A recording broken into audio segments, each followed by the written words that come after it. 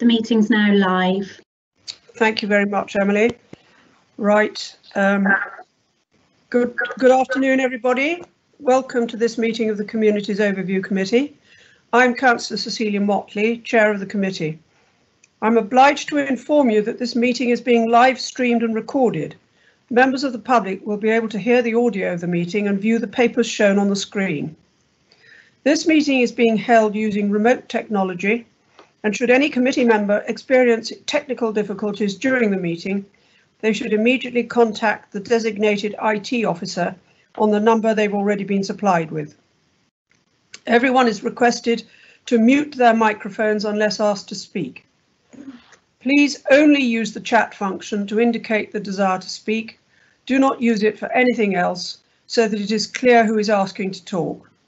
The debate has to be heard by those listening to the audio feed. As Chair, I will interpret the Council's existing standing orders in light of the requirements of remote participation, with advice from the Monitoring Officer prior to making a ruling. I will ask members of the committee to confirm their presence and any disclosable pecuniary interest they have in any of the items on the agenda. I will ask everyone that speaks during the meeting, including members of the committee and officers, to introduce themselves each time they speak. This is so those listening know who is speaking. I shall now turn to the items on the agenda. Number 1, apologies. Can the committee officer confirm if there are any apologies and substitutions? It's Emily Marshall, committee officer. There are no apologies. Thank you. Number 2, roll call and disclosable pecuniary interests. Members are reminded to disclose any pecuniary interest in any matters to be discussed, which is not included in the register of interests, and leave the meeting prior to the matter being discussed. I will now read out each member's name and ask them to confirm their presence and confirm if there are any interests. I am Cecilia Motley, Chair of this meeting. Nick Hignett. Yeah, present, Chair, and no pecuniary interests. Thank you. Claire Aspinall.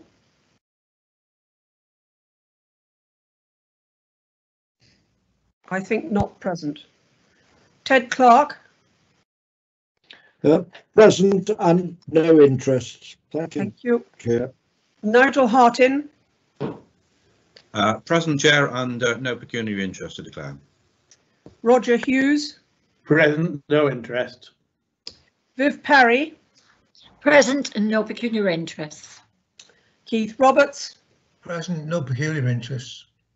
Leslie Winwood. Present, no pecuniary interests. Tina Woodward. Chair, present and no pecuniary interests. Thank you all very much indeed. We now move on to item number 3, minutes. I move that the minutes of the Communities Overview Committee meeting held on the 8th of December 2020, as circulated, be signed as a correct record. Could I have a seconder, please? Keith Roberts, I'll second them, Chair. Thank you very much. I will now accept these minutes as a true record unless anyone else indicates differently. Everybody happy? Yes. Fine, thanks very much. Number 4, public question time. No public questions have been received. Number 5, member question time, and no member questions have been received.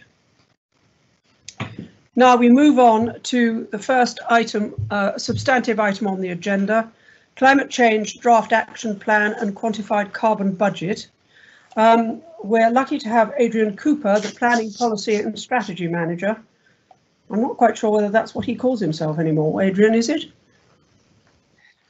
No, Chair, actually I'm now the climate change task force manager. I thought so. I do apologise. Could you possibly introduce yourself and present this item, please? Thank you, Chair. Yes, I'm Adrian Cooper. I'm the climate change task force manager. Members, you've had a report which sets out basically the main structure and introduces climate change as a consideration, together with an overview of the action plan which the Council adopted in December of last year. And I'm not going to spend a lot of time necessarily on the report itself. That's there for you to be able to read, should you wish to. But I do think there's some things that we could helpfully use as an introduction, as a starting point, which I'm just going to run through for you before we can then open up for questions through the chair. So if everybody's happy with that, I'll press on. So the report you've got is an overview. It gives an indication of the significance of climate change as a consideration to the council and to the county as a whole. The strategy and action plan which the council adopted in December is one which is for Shropshire Council as an organisation. It's a corporate document, a corporate strategy, looking at the council's own performance and how it can act to reduce its own carbon footprint moving forward. We have an adopted objective of achieving a net zero carbon performance by 2030, which is a relatively short time frame. This is an ambitious strategy, and a lot of work is going to be needed to actually implement it. The action plan which accompanied that strategy then sets out two main things. There's a pipeline of active projects, things which are in active development or being brought forward right now to help us with our performance on a range of different topics, and we'll perhaps dig into those in a little bit more detail shortly. And it also contains a wider a longer list of potential interventions and actions which we might take moving forward over the period to 2030 in order to help improve our performance.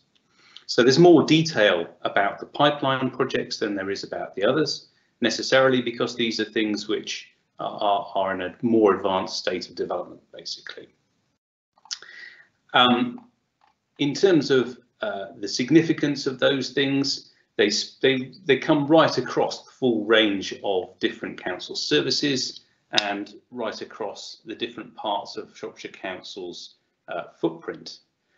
It's worth noting just for a minute that like many organisations, the council's carbon footprint is actually largely derived from what it buys in and commissions, what it procures. Its direct carbon footprint is relatively modest by comparison, not to say it's not significant. So the stuff that we ourselves directly control is a smaller part, plays a smaller part, makes a smaller contribution to our current performance.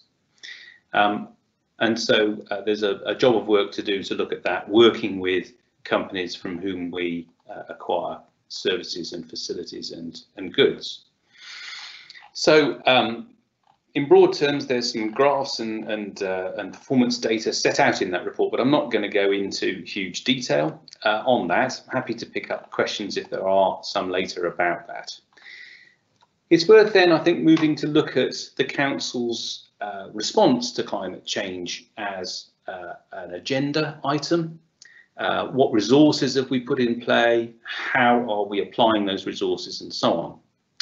And so you will remember, I'm sure, members, that the council declared a climate emergency back in May of 19. And I was then appointed, moving from my substantive post as planning policy manager, to take up the mantle of the newly created climate task force and run with that in around about November of 19. And we were successful in managing to put together what we termed a framework at that time, which was adopted by council in December of 2019. And that set out in a sort of route map, effectively, towards a full strategy and action plan. And that full strategy and action plan were then brought back to members, back to full council in December of 20. So the main part of our activity during that 12-month period, in addition to writing that strategy and developing that action plan, has been really around embedding climate change as a consideration. This needs to be something which is adopted as a principle right the way across the organisation. It is good to have a task force around which the efforts can be focused, but a relatively modest number of staff would never be able to take on an entire council's efforts in terms of tackling climate change on their own, and it's essential that you have a nexus around which you can apply a much wider influence across an organisation, and that is what we've been focused on. And members will be aware, for example, that there is now a requirement built into the committee process, whereby committee papers, committee reports need to have a climate appraisal as an integral part of their structure to help inform this and demonstrate that it's a consideration that's been considered as part of whatever is being decided. So that's been early effort. We've also been working then to work up specific projects and actions, and they are the things which are set out in that action plan pipeline of projects. And the expectation is that we will continue working on that pipeline of projects and work our way through some particular things as we move through the year and in subsequent years. So I think that probably gives you a fair idea of where we've been, and to some extent headlines about where we're going, and I'll go into a bit more detail about that later. There is another aspect, which is how then does Shropshire Council and its own corporate efforts fit in with the wider effort of achieving a net zero carbon performance or reducing carbon emissions across the county as a whole. And in that regard, we're very fortunate to have a new organisation which we have helped create. We fostered and played an active role in the creation of the community-led Shropshire Climate Action Partnership, which is launching its own strategy and action plan for the county as a whole today. And we have ourselves put out press release to help support that launch today, and we will continue to support them in their efforts. And it is that organisation which we have given the acronym SCAP, Shropshire Climate Action Partnership, SCAP, which is leading the charge in terms of wider performance. We need to work very closely with SCAP, and we have done already. We will continue to do so and use our good offices as an organisation to help achieve that wider benefit.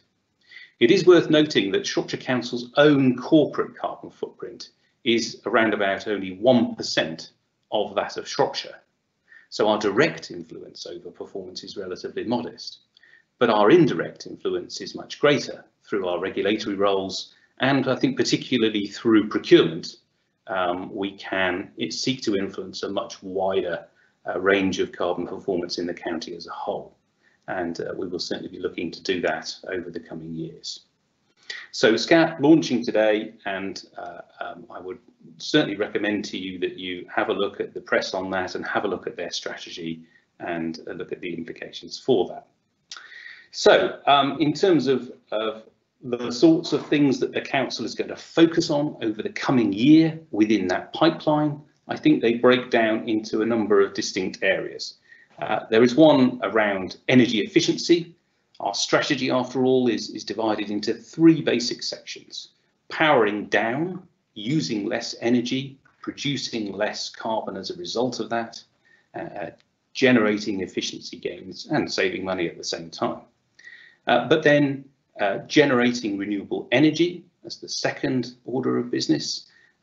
Happily, we're in a position where we can use our land and our buildings to put in solar generation, for example, and both save the council carbon emissions and save its money.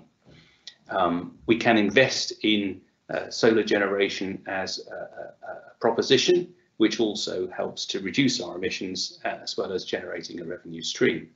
So there's some co-benefits there which are really very valuable. And the third aspect then is really around compensating for what remains.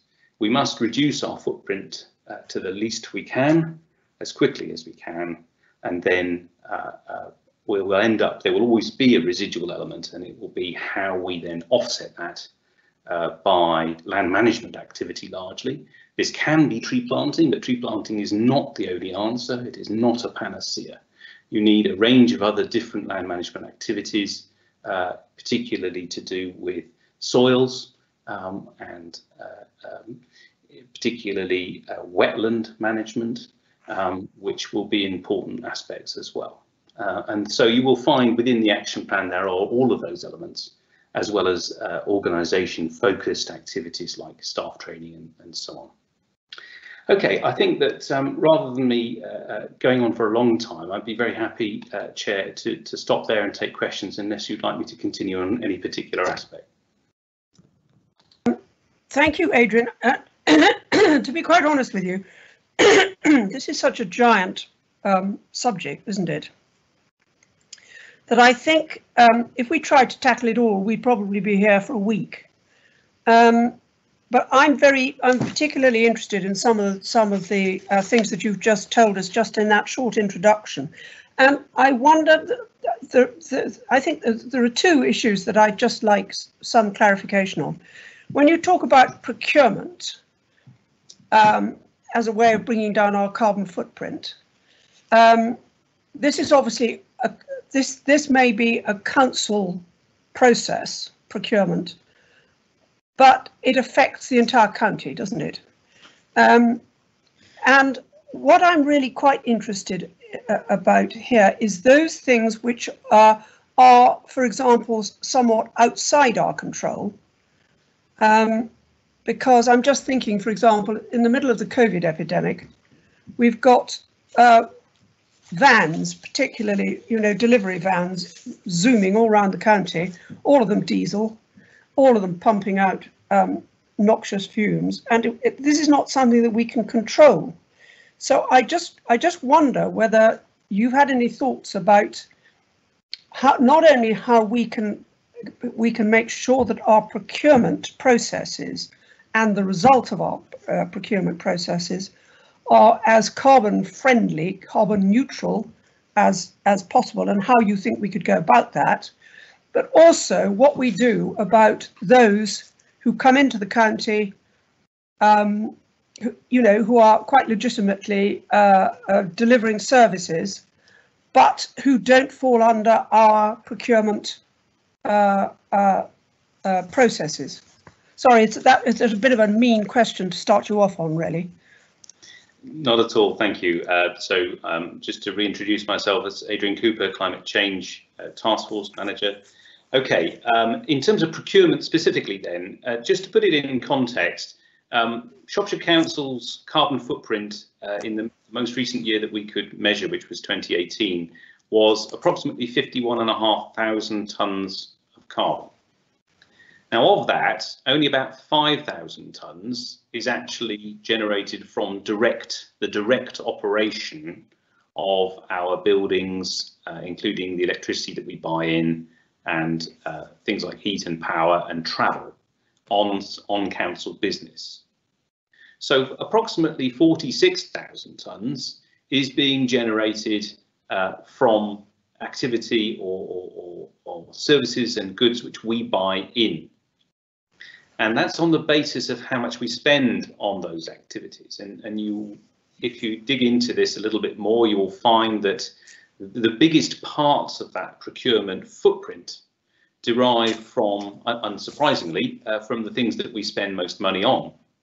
So social care services, which involve a great deal of mileage, for example, highway maintenance activity, which by its very nature can be quite carbon hungry, and things like building maintenance as opposed to the day-to-day operation of buildings. Building maintenance activity is also a significant source of carbon. And so those are all things where we can start to work with suppliers. We can amend our procurement policies to flag up to suppliers that going forward, these are considerations which will be an important part of the appointment process, the tendering process and the tender assessment process. That, I suspect, will be a gradation where we might start by saying, well, we need to know, for the purposes of calculating our own carbon impact as an organisation, we need to know how much carbon you will be emitting in carrying out that service for us or in supplying whatever goods it might happen to be to us. We need to know what the carbon footprint of that activity or those goods is. That's the first point. I suspect strongly then, within a relatively short period of time, the next ask will be, okay, well, we understand how much you're going to be putting out as a result of what we've asked you to do or to supply. How are you going to reduce that? We want an active plan, something focused on our specific circumstances that shows us what it is you are going to do as a supplier to reduce that carbon footprint. And I think that the end game here, and I suspect will happen in fairly short order, will be that if you don't engage with this and you can't show us what the carbon impact of what you're doing is or will be, and you're not proposing to put in place any measures or controls to mitigate that, we will not employ you. Simple as that. And I think you could reasonably expect to see that in a small number of years, rolled out not only by ourselves as somebody procuring goods and services, but probably by all large corporate business in whatever sector, public sector or not. And we already see this to some extent with the social value agenda where this is happening. Government is just about to introduce a change which will significantly increase social value as a consideration in procurement. And climate change is an integral part of the same agenda, I would suggest. Social value is going to become far more important. It won't just be, possibly not even in the majority, about value for money. Value for money is a wider agenda that may extend to encompassing climate change as well. Sorry, that was a bit of a long-winded response. Picking up on the point you made specifically, Chair, about delivery vehicles, there are some really interesting trends in here, and I should stress that we're all on a learning curve. Things are changing very quickly in this area of work. Have to be quite agile in keeping up with good practice and the level of evidence and information that's available.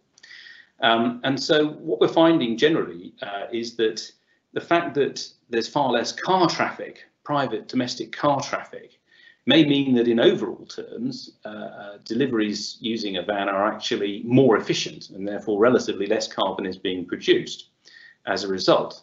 But equally, I think we could just roll back to the previous item on procurement and corporate behaviour on climate change. And it is notable, for example, that Amazon, that well-known paragon of delivery, has just ordered, I think, 150,000 electric delivery vehicles.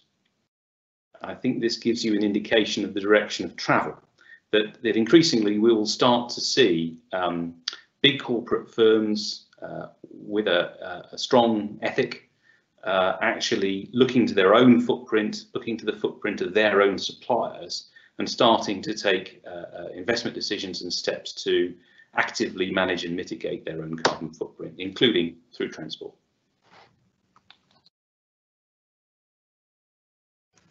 Thank you. I'm very grateful to you for that reply. And I should actually, I've broken all the rules because I should have introduced myself in the first instance by saying that I'm Cecilia Motley, chair of the meeting, before I started bombarding you. And so I apologise to everybody for that mistake. One thing that I would like to know, I mean, I can see how effective a very plain and obvious and well put out and well understood procurement process would be. Have you managed to put a toe into the water as yet in terms of procurement and in terms of trying to bring this change about? Thank you, Chair. Yes, so Adrian Cooper, Climate Change Task Force Manager. We are working with colleagues in the Council's procurement service, and there is an active effort going on in terms of social value changes to our procurement strategy, and so we're actively contributing to that in order to ensure that climate change is captured as a part of that agenda. And so I think it would be reasonable to expect when we have a new procurement strategy being drafted and put out, then it will reflect this agenda explicitly. Thank you. Now I'm looking at my chat function, which seems to be distressingly empty at the moment. I do hope that members of the committee will populate that, because I'd like to see loads of questions. But until somebody does, I'm going to... Chair, if I may, yeah. I've got questions here from Dean Carroll, Nigel Hartin, Vivian Parry and Tina Woodward have all asked to speak. Excellent. Well, I just wonder why it didn't come up in the chat function. Oh, sorry about that. No, they're sorry. If you're having a difficulty, then I'm happy to read them out for you. I think the first person to ask was Dean Carroll. Excellent, Dean Carroll. A very warm welcome. Please, Thank you very much, Chair. Speak. Councillor Dean Carroll. I'm the portfolio holder for Adult Social Care, Public Health and Climate Change. Adrian has given an enormously detailed introduction to this paper, as befits his role as a doyen now of our climate action work at Shropshire Council. There are some things though that I would like to add to what Adrian has said, focusing specifically on some of the ambitions and drawing your attention to a couple of those in terms of being carbon neutral by 2030, which was the first ambition we set, which, as Adrian has said, will be ambitious, but we believe and expect to be achievable. And in terms of how we get there, as a little bit of reassurance for you as a scrutiny committee, our approach and our intention is to go as fast as we possibly can through this process to front load as much of the reductions as we can. We're not waiting around for the last 3 or 4 years in order to reach carbon neutrality at 2030. We're starting now because it's actually going to be an enormous piece of work, but the more low-hanging fruit that we can capture now by improving the efficiency of our buildings, and some of those such as leisure centres, libraries, for example, particularly energy inefficient because of either the ages of them or by virtue of what they do as a building and their design. If we can start by targeting some of those alongside generating significant amounts of renewable energy, and there is one in the action plan, which is just the first site that we're furthest along with, in Oswestry, Maysbury Road, which we've identified as having the ability to generate 2 megawatts. I say we, but actually we brought in external expertise and have identified this as having the potential to generate 2 megawatts. To give you some idea, I believe, Adrian will correct me if I've got the numbers wrong on this, but I believe that was enough for around 1,500 homes, was it, Adrian? Sounds about right, yes. Yeah, so that's the first of many, hopefully, projects. We've identified a pipeline, some of them immediately deliverable, some of them a few years off, that will carry us into the tens of megawatts. And that's just in solar generation. We're also looking at hydroelectric opportunities as well. And something I'm very keen at is hydrogen fuel. Adrian's spoken about the electric vehicle element, but a few things we know actually. Firstly, large vehicles, buses, refuse lorries, fire engines, all kinds of large trucks. The weight of the batteries in electric vehicles are prohibitive to making those a practical alternative to diesel. Something else we know, in a large rural county like Shropshire,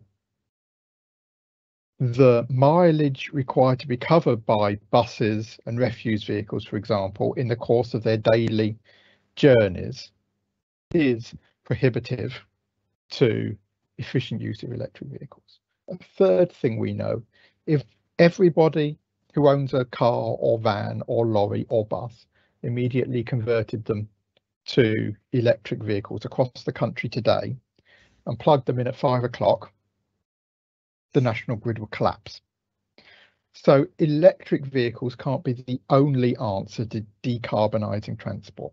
And that's why we're more than looking actually, we're deep into the opportunities presented by hydrogen fuel.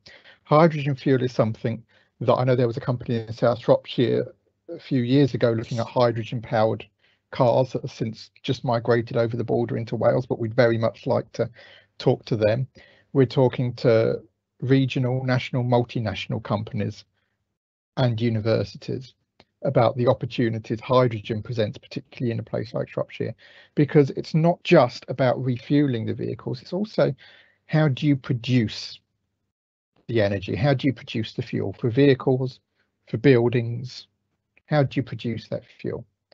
If we can produce that internally to Shropshire, that A, gives us savings, cost savings, B, generates an income, C, it reduces the carbon that we emit, D, it provides us with energy and fuel security in an increasingly unstable world.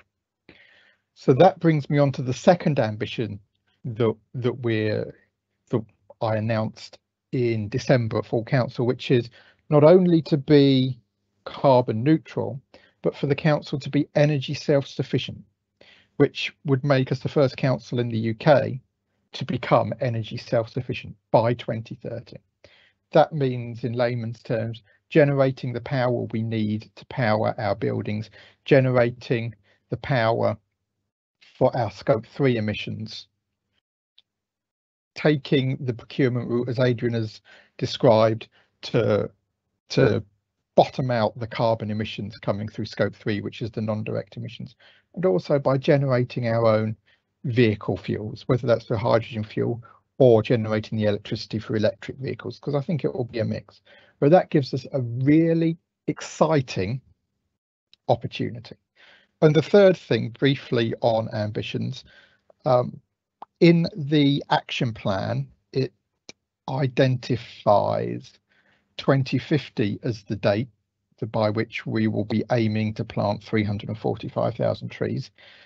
As of last full council in December, we took a very close look at that, what we'd done to date, and decided that 2050 wasn't ambitious enough, but 2030 for that was equally achievable, which would require, as opposed to the 11,000 trees being planted a year that the original target was, it would require around 32,000 trees a year to be planted, which is a target we hit in the first year already. We've hit in the first year already.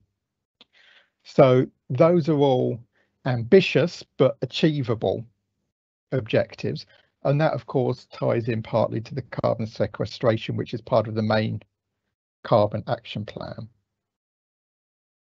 I would maybe like to suggest to scrutiny that I mean, I'd never look to direct scrutiny or influence you, but perhaps I know iron officers would always welcome the opportunity to work with task and finish groups if you saw the value in that. And the action plan, as I have described it at every point at which I've introduced it, is a living, working document, and we want people to be coming up with ideas to contribute to it. We want it's in adult social care, which is another part of my portfolio, we use the term co-production, where we genuinely look to produce things together, which is what we're looking for, which is what we're hoping that the Shropshire Climate Action Partnership will be doing and is doing. And so I make this genuine offer that I would hope that there would be some way that scrutiny would not just have oversight of our work, but also maybe would like to take a role in inputting into that as we go forward. I think I've probably said enough, Chair, but I may wish to come in alongside Adrian in answers to questions, depending on what they are. But thank you very much for your time. Thank you very much, Dean. That's very helpful. And it's very interesting to hear your ambitions.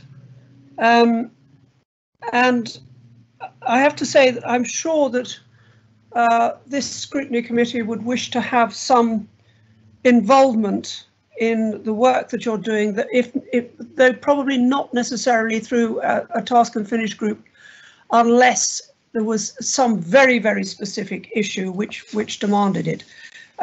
We have found over the past 4 years that if we overdo the task and finish groups, we tend not to achieve as much as we would like to. So we're looking for new working models, actually, to see how we can take discrete pieces of work, you know, have a really good thrash at them, and then represent them. So but I think that the principle of continuing to work with you on this is absolutely fine and embedded.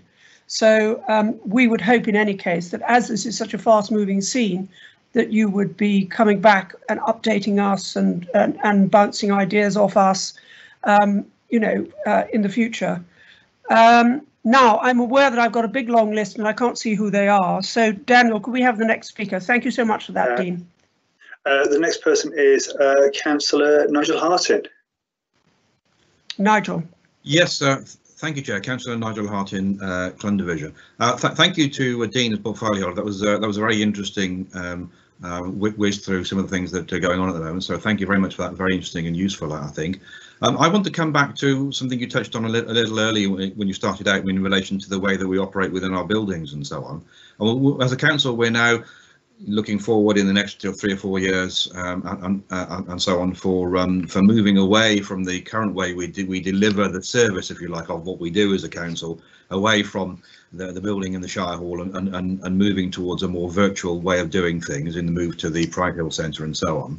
I'm interested in the way that perhaps we look at climate change, not only in the way that we deal with buildings we're moving to, for instance, the Pride Hill Centre, but also the sites that we leave behind, for instance, that Shire Hall. And how I didn't see in the paper that we looked at recently in terms of putting forward the change away from the Shire Hall, I didn't see much in that in terms of the way that the climate change actions are going to be fed into the moves that are going on in the next 2 or 3 years. So I wonder if either Dean or Adrian could perhaps help with that. Either of you. I would just, before you get going, Dean, I would just point out that this is obviously something that needs thinking about, and Nigel, I suspect that there are quite a lot of decisions to be taken, of which this will be an integral part. But anyway, I don't want to steal Dean's thunder or indeed Adrian's thunder on this one. Thank you, Chair. Councillor Dean Carroll again. Yes, Nigel, I mean, carbon reduction and climate action will be an integral part of everything the council does moving forward. It has to be in order to reach our objectives, and that's been the approach we've taken since day one. It would be very easy to label a nice big team as climate change and say, right, everything is done by them, and parcel them away somewhere at the end of a corridor and let them get on with it. That's not what we've done. We've got a small core team, a cadre of experts in the fields in the task force under Adrian, and the idea is that it embeds carbon reduction in everything that Shropshire Council does. It's a green thread that underpins the whole tapestry of Shropshire Council's operations, as I think Adrian did touch on right back at the start. In terms of Shire Hall, I mean, those are all decisions that are still yet to be made. However, I can assure you that carbon reduction and climate change will be at the forefront of all of our minds when it comes to making actual technical decisions about that. But as the chair has pointed out, I think it's a little bit too early to be going into any level of detail about what that might look like. But I can give assurance to scrutiny that it would be something that would be forefront of all of our minds. I don't know whether Adrian wants to add anything to that. Thank you, Dean. Yes, if I may. So Adrian Cooper, Climate Change Task Force Manager. Yes, I'm very interesting on these 2 points specifically. It's probably just worth reinforcing what Dean has said in terms of remote working. Particularly, this has been very interesting, and we're not alone as being a large organisation whose staff are now largely going to be working from home moving forward. And we were very interested to dig into the carbon implications of that, because obviously on the one hand you've got a lot of people not travelling as much as they were, and on the other hand you've got a lot of people potentially heating houses that weren't heated before. What we found on the basis of the modelling that we've completed so far, and I wouldn't claim that it's absolutely definitive, but all the indications are thus far that actually this represents a significant carbon saving for the council's footprint. Bear in mind, please, that Shropshire Council as an employer is responsible in carbon measurement terms for both its staff commuting and for any home heating during which time those homes are being used as a workplace. So this is part of our Scope 3 indirect emissions, actually, and it's therefore quite significant. It's not a huge saving, but it is interesting that it's a saving. And certainly in terms of accommodation then, what accommodation pattern we end up with moving forward will be different obviously to what we have had. And certainly, I can certainly corroborate Dean Carroll's view that that is a consideration which is already hardwired into the consideration that's being given to the options before us, including anything at Pride Hill and indeed the redevelopment of any of our existing sites. And of course, increasingly, national policy will kick in here as well. So members of the Scrutiny Committee may not be aware, but the government has actually just published its response to the Future Homes Standard.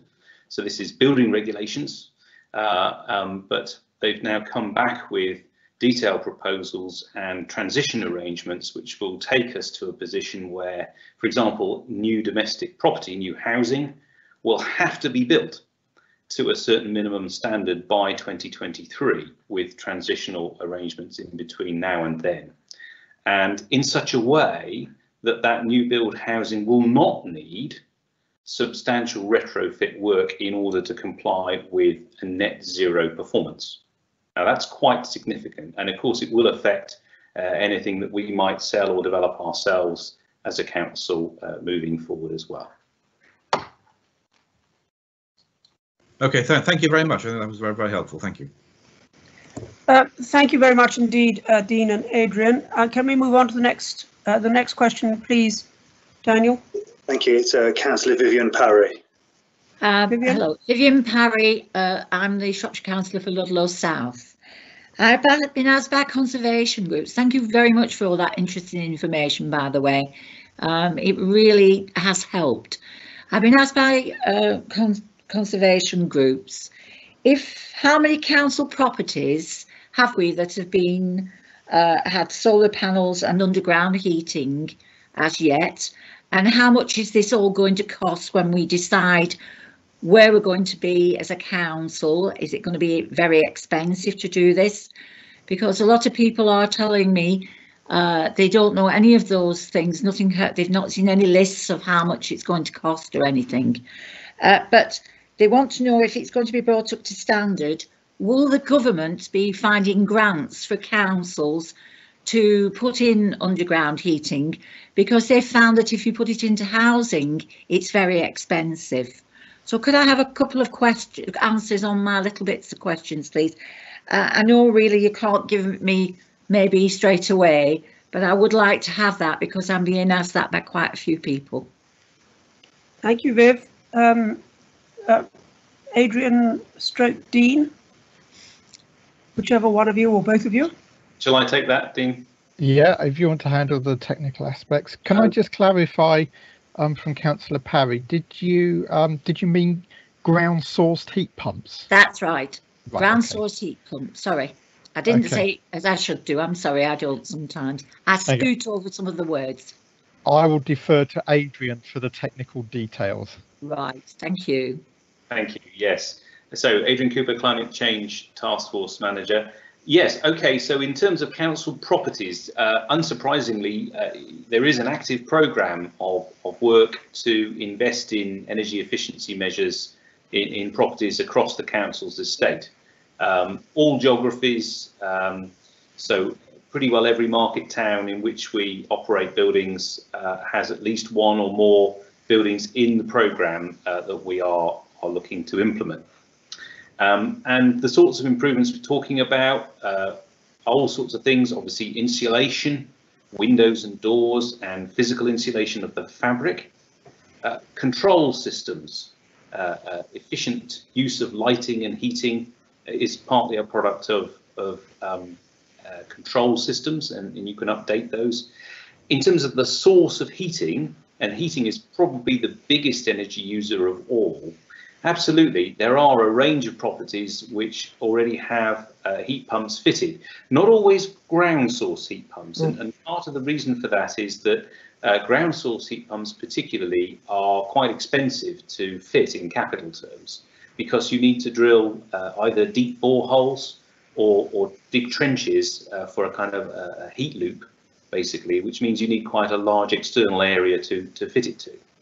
But we do have a lot of heat pumps, air source heat pumps, which work on the kind of differential air temperatures to strip heat out of the ambient air and actually feed it into the building as heating.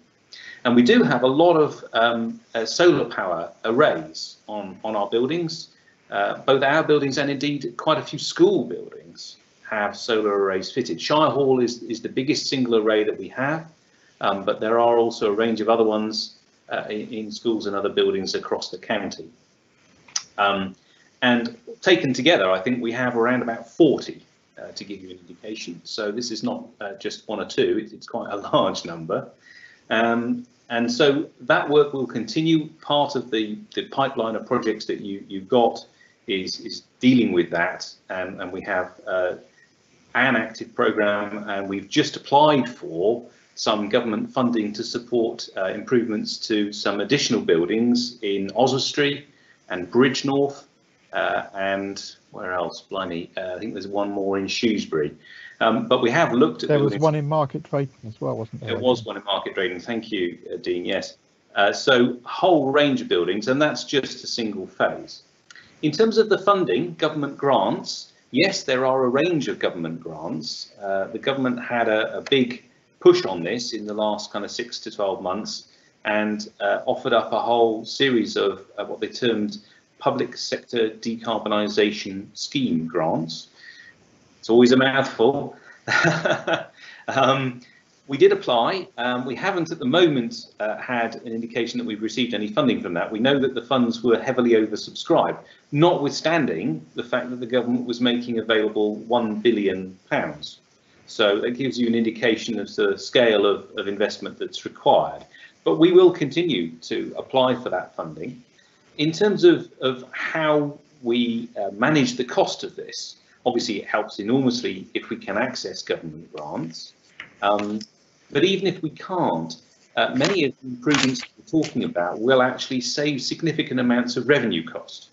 So if we're in a position where we can invest in the fabric of a building, or we can invest in a new heating system or a control system that significantly reduces how much power or heat we're using, there is a return, there is a payback on that, which very often will mean the thing is cost effective to carry out anyway, even without any grant money.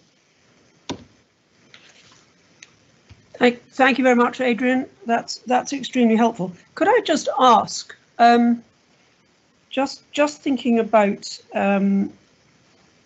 ways of heating houses in particular. Way back in the days of South Shropshire District Council, we had an anaerobic digester in Ludlow, which fed the whole of an estate across the road through underground pipes, taking the heat to it. I've no idea what's happened to that now, but although anaerobic digestion is probably rather old school these days, there must be quite a lot of schemes around, are there not, which use that kind of methodology of feeding heat via either anaerobic digestion or obviously solar panels. We know about those. Straight into houses rather than going into the grid and then out again somewhere else. Celia, it's just gone up for sale. Ah, has it? Thank you, Glenn. Yes. Those were the days. Thank you, Chair. Yes, Adrian Cooper, Task Force, Climate Task Force Manager. So yes, in terms of heat networks, particularly, you obviously, it's something which lends itself very well to kind of denser urban situations. So, for example, there is a heat network in central Birmingham, as you might expect. There are hospitals and large buildings which can use that and share the heat from a number of different sources around between buildings. We are actively working on a scheme to try to use the heat from the Battlefield Energy Recovery Plant in this way. Okay, so we have applied for government funding to carry out a study which will explore whether we can supply heat from that plant across to adjacent uses on the industrial estate within which it sits. And hopefully we're waiting on an outcome in terms of whether we've received that funding, but we're very hopeful that we will. In terms of power, that is another one. And what's really interesting here is Councillor Dean Carroll mentioned earlier that the constraints that apply to the national infrastructure, the national grid, in terms of the distribution of electricity for recharging in that instance, but it applies more widely. And one of the issues with generating power from renewable sources is very often the cost of achieving a connection to the national grid. Yeah. Just put this in context for you, the scheme which we're looking at, which Councillor Carroll mentioned in Osler Street at Maysbury Road, is a former landfill site which sits within the middle of an industrial estate. And there's an area of woodland, but on the top, the flat top of the site is free of trees and would accommodate around about 4 acres of solar panels. Okay. Now, for us to connect that to the national grid would cost in the order of £1 million, which would probably make it unviable in financial terms. However, it is open to us, rather than supplying it direct to the grid and being paid for that electricity by a power company, we can instead choose to supply it direct to a local company. And we are in active discussion with local companies to do precisely that. In other words, we supply them with electricity direct from that solar generator through their existing grid connection, such that if there should be any surplus or anything, it can go back into the grid that way. And that is much, much cheaper to do that. Same principle applies elsewhere. You can do this, in all sorts of places at all sorts of scales. Heat, it has to be a fairly big setup in order to make it viable in cost terms, because digging trenches and fitting heat pipes, particularly within dense urban areas, is a very expensive thing to do. So it has to be done very carefully or with a known demand on hand, as it were, to serve in order to justify that capital cost. But I'm confident that there will be opportunities to do that, for example, within Shrewsbury Town Centre and possibly also within Bridgnorth, using existing large heat generators. And in the case of Shrewsbury, it's possible we may be able to use the river, as we've talked about ground source heat pumps.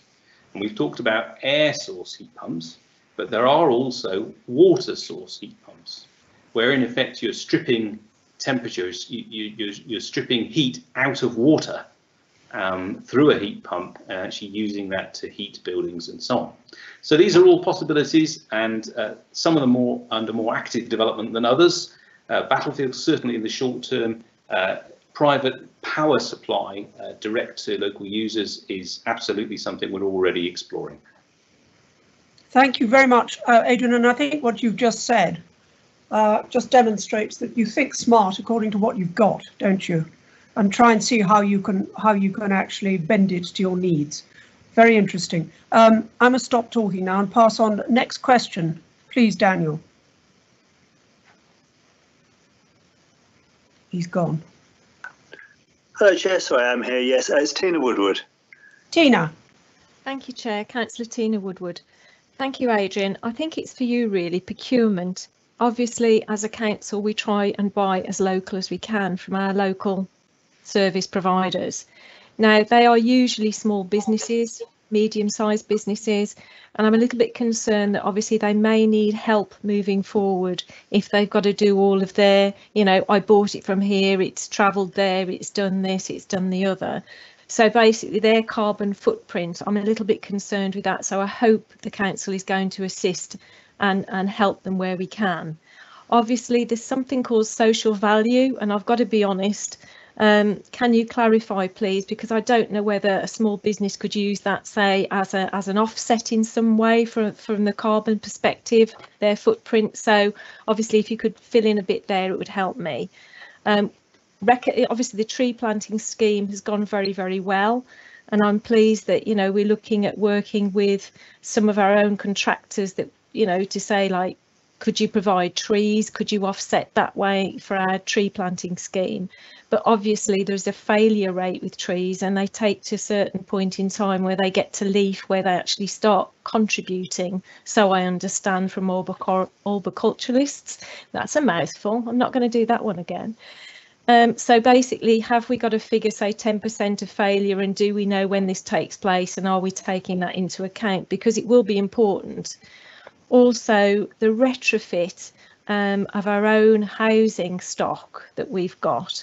I mean, I think it's laudable to say that they're going to be up to passive house standard, but I'm a little bit mindful myself of what that could cost, the costs incurred to do that, as opposed to moving forward with a more realistic view of what can be done with those particular properties to make them, you know, more carbon efficient and also better for our, you know, people that are our tenants. I'd like to also know more about the Community Climate Action Partnership, because I believe we have had representatives present to our parish councils and trying to get them on board. But speaking of the parishes, the number of parishes that I represent, they are actually and have been working hard to actually change their street lighting to LED. They are already significantly contributing, and I'm a bit concerned about the pressures coming on them to do more. At this point in time, it's quite tricky.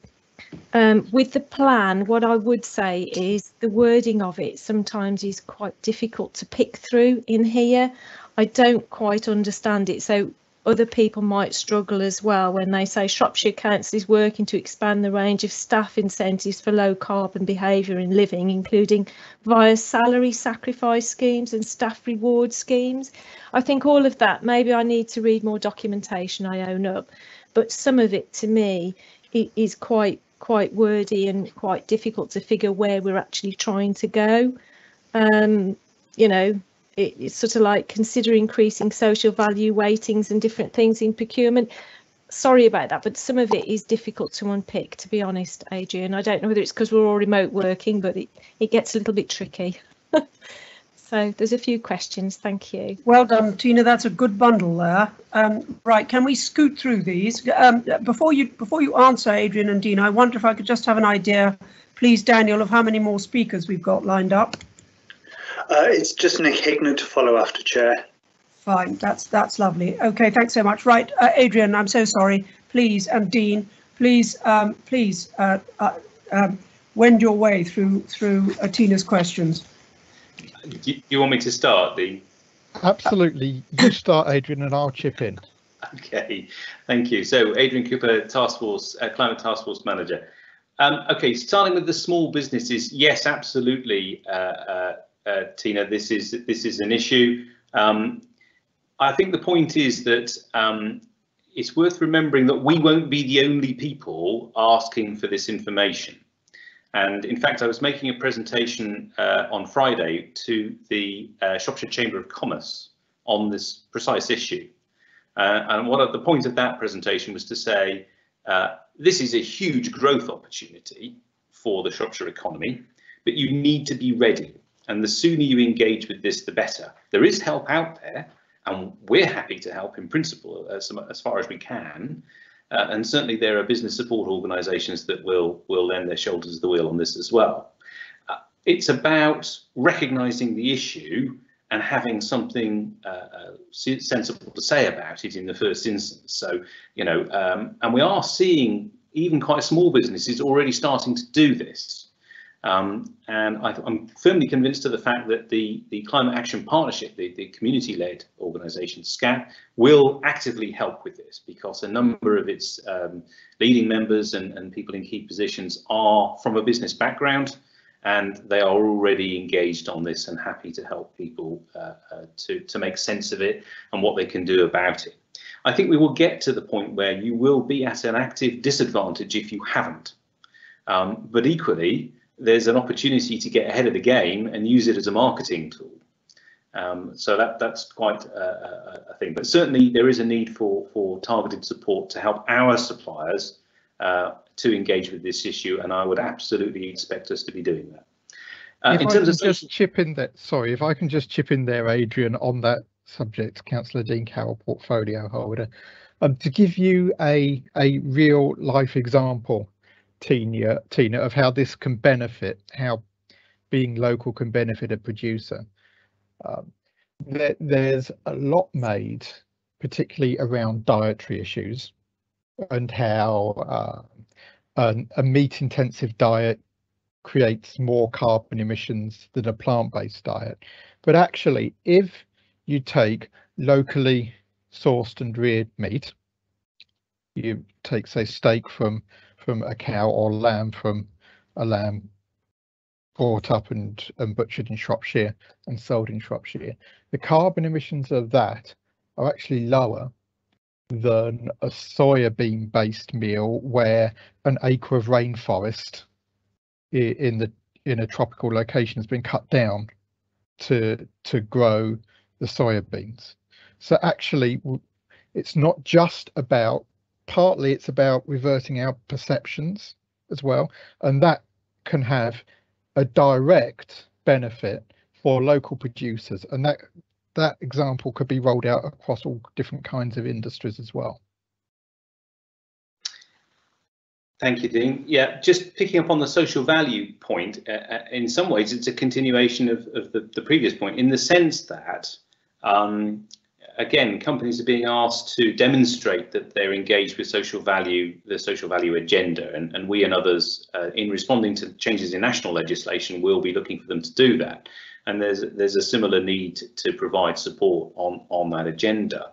It's very interesting looking at offsetting and these other non-financial benefits that derive from a lot of what we buy in.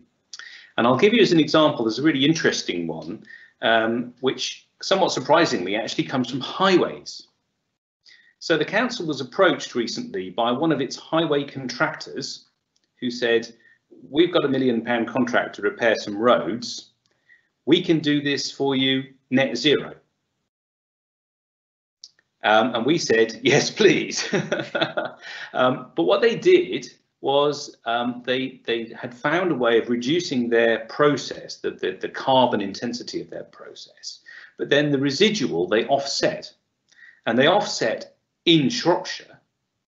And they were then able to say, right, you know, the outcome of your contract is net zero carbon, because we have offset the residual footprint of what we were doing for you by investing in local, in this case, tree planting. And that brings us very neatly to your next point, which was around how much do you mark down tree planting as a form of capturing carbon. The blunt fact of the matter is that trees don't really capture any carbon until they're about 5 years old. Okay, so you do have to apply a discount, but that is done as part of the sort of carbon measuring process that comes from issuing carbon credits. And the carbon credits, the administration of carbon credits, is administered internationally, unsurprisingly, so that you have a level playing field across the whole world. It is a global issue, after all, between different countries and different uses and so on, that there has to be an accredited outcome in terms of how much carbon has been captured. So you would need to do relatively more tree planting than some other activity, for example. And these days, there is very much an emphasis on looking at the qualitative aspects of what is actually being done to capture carbon.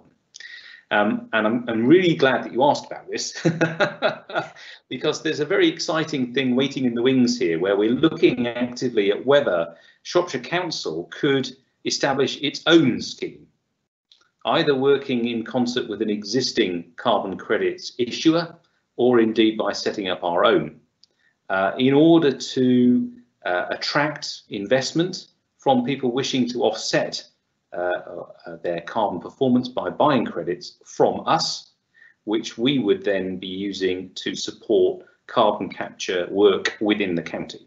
And it would have that specific geography. So you can see, if you were a small local company and you'd, with a bit of help, measured what the carbon footprint of your activity was, and you wanted to buy carbon credits to offset the residual amount that you haven't managed to reduce, potentially moving forward, you could do that in Shropshire, and you could then point to the things that have gone on and say to your clients, look, we've paid for that. In marketing terms, this is potential dynamite, in my view. Okay, moving swiftly on, conscious of the time, retrofit of housing stock. Large parts of the council's housing stock actually perform reasonably well in terms of the social housing that we own, for example. Where we have properties that don't, it's usually because it's very difficult for us to gain access to carry out those improvements. Obviously, they have to be done with agreement with the tenant, and that's not always very easy to achieve. We are also working very closely with all the other registered providers who have social housing in Shropshire to the same end. And so all of those, Marches, Wrekin, various firms are all working with us very carefully, very closely in terms of accessing government grants to support this type of work. And we have a number of pilot schemes which we're running. So, for example, we have about £500,000, actually no, it's £1 million, I'm sorry, which we're currently investing in what we've termed whole house retrofit. So we're taking a poorly performing house currently, and we're applying some fairly intensive improvements to reduce the heat loss and improve its energy efficiency. And in terms of the cost of that, it is costly to do on a whole house basis, but there are other benefits other than simply saving money. I mean, the first thing I'm supposed to say is that it seems to me really important that people on low incomes should also benefit from low heating and fuel bills, because it's a significant part of their budget, and if we can help them to reduce that, that is an excellent thing to do. The second thing really is that I've lost my thread now. Where was I going with that? Oh yes, moving forward, obviously we can start to look at other improvements in terms of new build, particularly to help capture some of those things. But there are health benefits associated with this as well. I mean, there's a whole health argument around improving internal air quality, much of which will result from the sorts of improvements that we're talking about. So living in colder, damp houses actually costs Shropshire Council as a service provider a very great deal of money on an annual basis, because people have poorer health as a result, both mental and physical. And we, as a provider, the key provider of social care services, that is an additional cost for us and a burden on our service provision, which may be partly avoidable if we're able to help people achieve a better indoor air quality and environment. So all sorts of things to consider there. You asked about the Shropshire Climate Action Partnership and parish councils. I think the point about the Climate Action Partnership is it's there as a coordinating mechanism. It is not seeking to supplant or undermine anybody's existing efforts. If ever there was a cooperative agenda, it's this one. We are literally all in it together. So they aren't trying to say, well, you must do it this way, or we want you to do this and not that. It's a broad church. What they're doing is trying to support parish councils, I understand, in engaging with the agenda, providing some access to technical expertise and so on, to try and help parish councils take local actions that they may be best suited to deliver, including indeed the street lighting that you've already referenced. And there may be other things that SCAP can help them to achieve, or can coordinate access to funding between parish councils, which would give them the ability to do things they might not otherwise be able to afford. Final thing was on the wording and a particular aspect. Yes, apologies for that. It is unfortunately technical wording does tend to creep into some of these things, as you know. It's a bit of a difficult one to avoid. It is quite a technically complex area, and I think we may have to consider providing a glossary to some of these things to help with that. I mean, in terms of salary sacrifice specifically, I'd referenced earlier, I think, the carbon balance of staff home working. But Shropshire Council, it seems to me, has an organisational responsibility to help its staff reduce their own carbon footprints, whether they're at work or not, frankly. And one way of doing that might be to actually help them access funding to make improvements to their home in terms of energy efficiency through salary sacrifice, which is a scheme whereby you're paying out of your gross salary and effectively you're not paying tax on the improvements that you're paying for. So it is a national approach, and it's done for various things. The common ones are childcare vouchers and bicycle purchases. Many people don't realise, incidentally, you can go out there today and buy an electric bike and pay for it using your gross salary. So there's a significant saving, you know, for most people in terms of tax on this. Which reduces the cost to you. But the same principle can be applied to other things. We're looking at the moment at introducing a ultra-low carbon vehicle option. So you may be able to go out and acquire a hybrid or an electric vehicle through a council-run scheme on a lease, paid for out of your gross salary as a member of staff. But that could also apply in future to home improvements. I think that's more than enough given the time. Thank you very much indeed, Adrian. That was really quite a run over the sticks. Thanks very much indeed.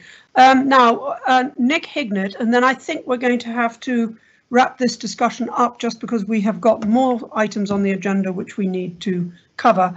So, Nick. Thank you, Chair. Nick Hignett, Councillor for Lay Valley Ward. I'm going to make this fairly quick because I know we've got time constraints, and most of the points that I wanted to raise have been covered. I just wanted to go back to one particular point which has been raised by the last speaker, Councillor Woodward. That's concerning involving parish councils and obviously town councils as well, but I can only really speak as a rural councillor on behalf of parish councils.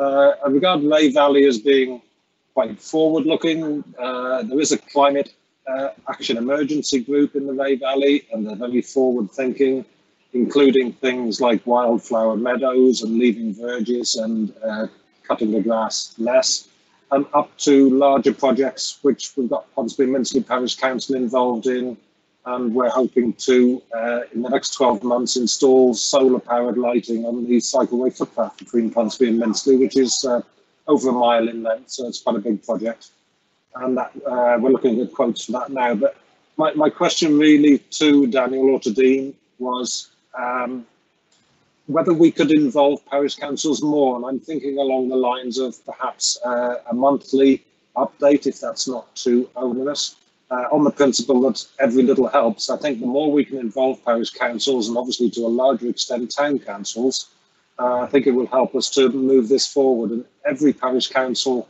in the county does need to be thinking about this, whether they have a separate subcommittee to look into these things or not. So that's just my question. Thank you, Chair. Thank you very much for that, Nick. Adrian or Dean?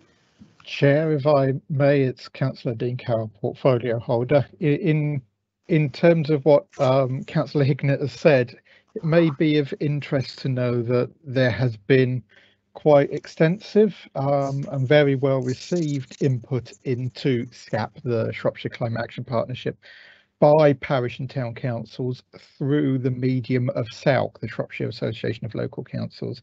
And in fact, the chair of the chairman of SCAP who has just been elected and confirmed his position, is actually a vice chairman of COC as well. So there are all kinds of links and crossovers. Parish and town councils were also one of the largest sectors that took up the offer of the community tree scheme. They took on and have planted thousands of trees. Mm-hmm. And we've had numerous inquiries from them about improving village halls, bus stops, all kinds of facilities they own and operate. And Nick's absolutely right that they will be a key partner in delivering county-wide change, because they don't only represent the holdings of the parish councils themselves, but also of their communities and their membership, which are also separately represented in terms of landowners, businesses, rural enterprises, farmers, also separately represented on the Climate Action Partnership. And so I think it's an excellent idea to keep in regular contact through SOUC with parish councils, and I will take that away and talk to Adrian about that in our next fortnightly portfolio meeting. If I don't have anything else to say, Chair, can I just say thank you very much to committee for the time. I felt that this has been a hugely useful use of the afternoon. I thought it's been hugely beneficial, and we'll be more than happy to come back and discuss with you as you wish. Dean, thank you very much indeed, and Adrian too. I would like to thank you both enormously for having fielded so many questions, not least mine. But I do at the same time feel that we're still scratching the surface of this. So I wonder whether we might book you up to come back in 6 months' time, because I suspect then things will have developed. We can talk about this in more detail. New things will have come into the mix, and I think it would be hugely useful for us as well, hopefully as giving you an opportunity to just keep telling us about the different things that are going on in this very varied and sometimes quite complex field. So can I please, on behalf of the committee, extend warm thanks to both of you. We have a recommendation here that the Communities Overview Committee supports the Corporate Climate Action Plan and Project Pipeline 2020 Appendix 1. We didn't really go through the project pipeline, but you did actually mention it, Adrian, and I'm sure everybody will have read it. As a live document, which will be updated frequently to reflect rapid changes in technology and resources which are expected to influence this work. Is everybody happy with that, please? Can I have a proposer? Can't hear anybody. Chairman. Moved, Sorry? Chairman. Moved. Thank you very much indeed. That's lovely. If anybody is not happy with that, would they say so now, and I'll take a vote, but I can't see that there's anything about this which they wouldn't be happy with. I'd be surprised anyway. No, silence. Great. Thank you both so very much. We've taken up a lot of your time, for which I apologise, but I think it's been an extremely useful debate. Thank you. Thank you, Chair. Now, can we move on to Public Rights of Way and an update on this? This is something which we looked at a while ago now, I think. March and September 2019, is that right? Yes, I think so. We were keen to ask the Public Rights of Way team to come back because I, certainly as chair of this committee, have experienced a decline in accessibility of the Public Rights of Way around me, which is not actually anything to do with our Public Rights of Way team, I hasten to add, but I think has been due to some action by farmers and landowners who are concerned about public accessibility during the COVID-19 outbreak. So can I please welcome, I think we have Shona Butter and Pete Banford of the Rights of Way team. Is that right? That's correct, Chair. Yes, Chair. Great. Okay. And do you have an update for us? It's Pete Banford here, Chair, Interim Outdoor Partnership Manager. Members should have received the report that's been put together by Shona Butter, basically providing an update since, as you rightly say, we've presented to this committee in March and September 2019. Just to remind members of the network itself, Shropshire Council has a statutory duty of a network of 5,600 kilometres of public rights of way, which is the third largest in the United Kingdom. We have a statutory duty under the Highways Act 1980 to make sure that the network remains open and accessible.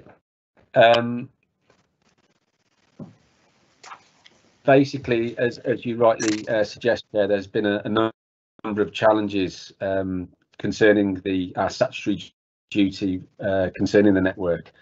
COVID-19 has really sort of enhanced and really focused those challenges. Just to give you a little bit of a flavour of that, there's been a 215% increase in the number of issues being logged on our management system. There's been a 180% increase in general issues being reported. There's also challenges for us in terms of our physical delivery of our work. For example, since moving out of Shire Hall due to working from home, we've had a number of IT issues with our mapping and enforcement team. We also rely on our fantastic volunteer network. Just to give you an idea, the amount of voluntary work on our network per year equates to about 5.5 full-time equivalent staff.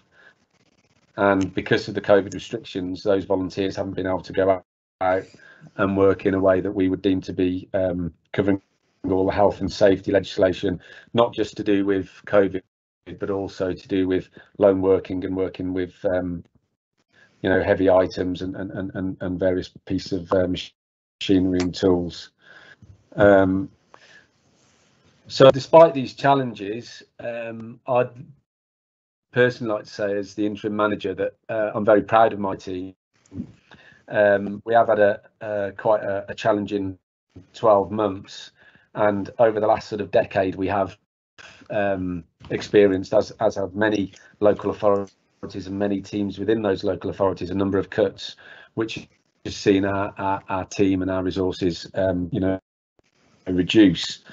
We also at the end of March we got involved with the response to COVID, and it was the outdoor partnership team that has delivered over 1,000 food parcels and nearly 200 PPE drops.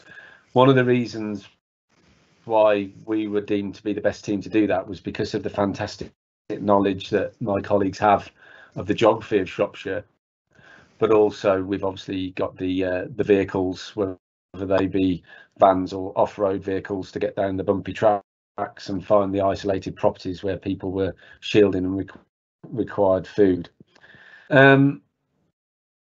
Just to give you an update of what we have done to try and address some of these issues, we've put in a capital bid for the maintenance of our bridges. We've got nearly 3,500 bridges. Some of those bridges are just a couple of railway sleepers over a small watercourse.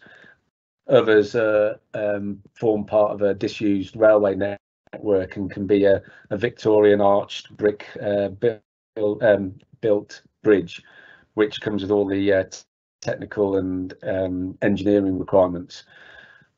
But we've put in a bid for that, and we've got a £200,000 capital spend to go on our bridges this year. We're also successful in securing funding for a bridge inspector, but because of COVID restrictions, we haven't been able to recruit to that post as yet, but we are looking to put that in place. My colleague Shona Butter has also put a business case together to recruit 2 new additional rights of way legal order and enforcement officers within the mapping enforcement team, and this is pending approval.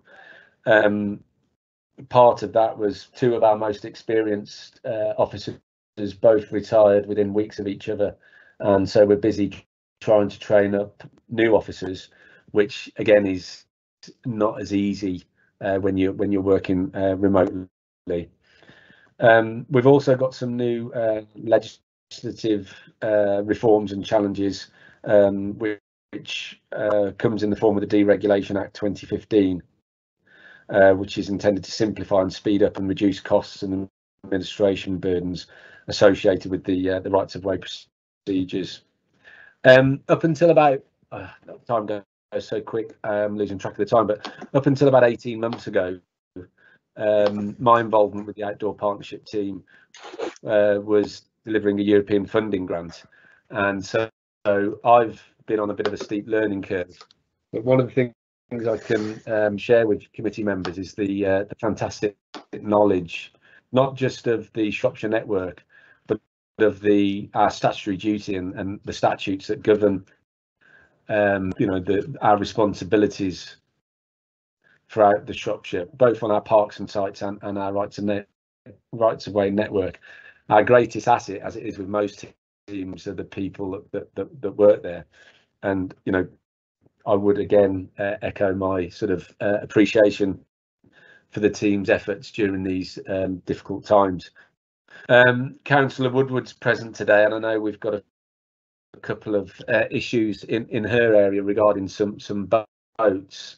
But what that really highlights to me is the fact that one of our challenges is the multi-use of our rights of way network, and particularly around some of our protected parks and sites where we might have mountain bikers, horse riders, walkers, off-road vehicle drivers, all coming together. And obviously with the COVID restrictions, it really has sort of focused us how important the network is to local people, but it's also created some issues for us with regards to overcrowding and all the associated issues with that, such as dog fouling, litter collection. But it is something that we would like to encourage in a positive way. Going back to sort of the social prescribing and the ability to use the great outdoors and the opportunity to exercise and the impact that the great outdoors can have on physical and mental health. It's something we want to capture and work with local communities to make sure that the increased footfall isn't having a negative effect on local communities. And that means as a team we've had to build really good relationships with our other council colleagues, for example in highways, and indeed managing the public spaces. We'll be working closely with Adrian's team, particularly around things like tree planting and any other carbon offset or ideas that we could work together in. So unless Shona Butter, my colleagues, got anything to add to the report that I might have missed out, I'm more than happy for us to take any questions, Chair. Pete, thank you very much. That was a very concise report. And I'd like to follow up on a few points with you afterwards. Shona, do you want to come in? I think, thank you, Chair. Shona Butter, Rights Away Mapping and Enforcement Manager. I don't think so, Chair. I think Pete gave quite a good summary of our report and the pressures we've been facing. So quite happy to answer any questions members may have. Thank you very much indeed. I have to say that I think you have been under an awful lot of pressure, particularly because of COVID, but also it strikes me that the rights of way have really been thrown into sharp relief, haven't they? by the fact that people are taking quite seriously the fact that they are allowed to exercise and are taking full advantage of that, with the consequent pressure, therefore, on the rights of way. And it seems to me that it must be very difficult for you to actually balance that. I mean, I'm mindful of the pressure that some of our beauty spots, so-called, have come under during the COVID pandemic, and it seems to me that there are a lot of people who just want to go out into the countryside and walk.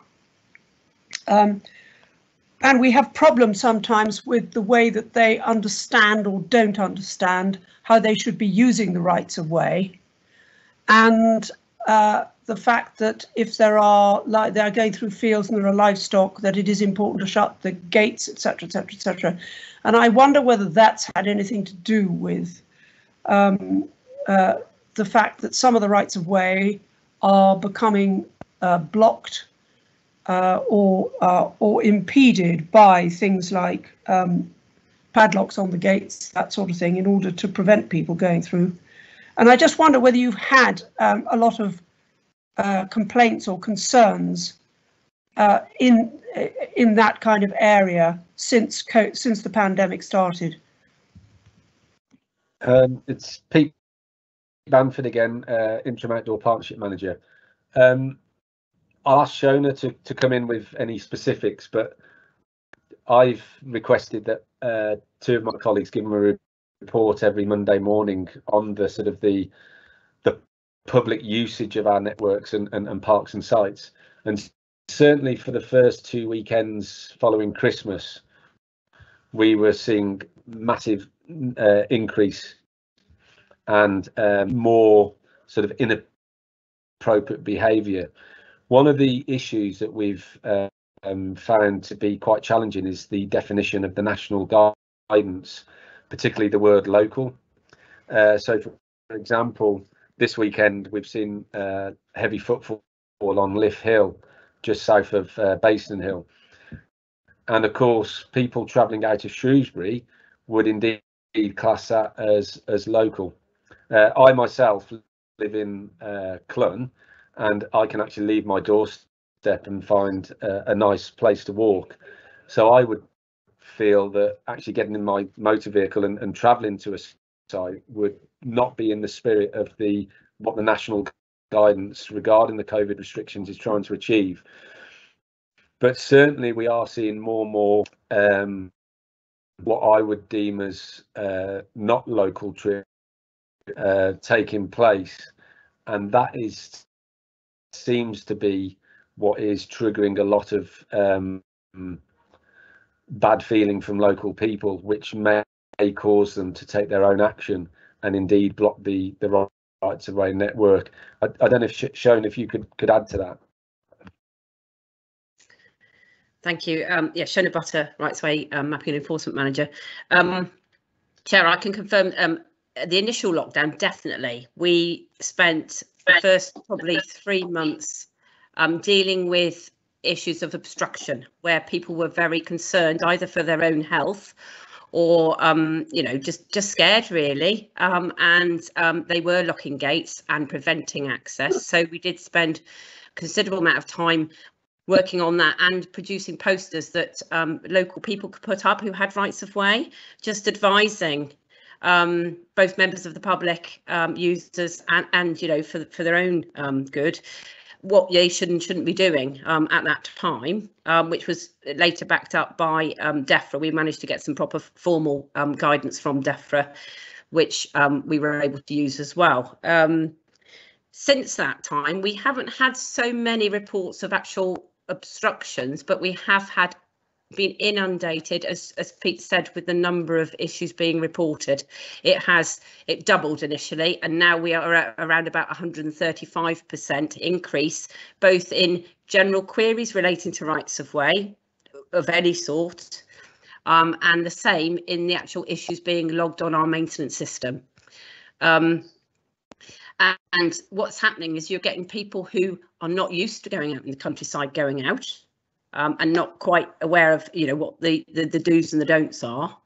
You still have the odd situation where we are getting obstructions. I don't know if members are aware, there's been a couple of more recent things. For example, Natural England are looking at a revamp of the Countryside Code to try and help raise awareness of, you know, your responsibilities and actions when you're out in the countryside. And there's also been some publicity from the National Farmers Union, whereby to avoid mud, users are spreading themselves much wider than the legal line of the right of way. So there is some upset amongst the farming and landholding community, where effectively they're getting trespass because there's the sheer volume of people who are out there and wishing to avoid the sort of ground conditions that we get at this time of year. But that is obviously having an impact on their businesses. So that's something else that is sort of uppermost at the moment. Thank you, Shona. That I think that's actually very helpful and rather confirms what I'd heard. So it is a tricky thing. The only, if you like, the upside to all this is the fact that it really has raised the profile of our rights of way. And I do hope that somehow we may be able to act on this as hopefully we pull out of COVID, so that the rights of way are better understood, used more sympathetically, but also so that it helps you in your quest to ensure that you have sufficient staff to actually undertake repairs and do your mapping and enforcement. Just because the value of our rights of way has really shown itself over this pandemic, I must say. Right, questions, please. Daniel, do you have questions? Because I can't pick anything up on the chat. Yeah, okay, no problem. The question was, I think Vivian Parry's already actually asked her question. No. No. Okay, so no. It's Vivian. Then after that, Chair, it's Tina Woodward. Right. I'd just like to say, as well as everybody else, thank you very much for coming today. You worked very hard, and thank you, Shona, for everything you've done to me in the past. To help with sorting out some of my rights of way in the Richards Castle end of Shropshire, because I have 5 parishes, as you know. I find that it's the same as what Celia is saying about people blocking pathways off and with barbed wire and locking gates and things.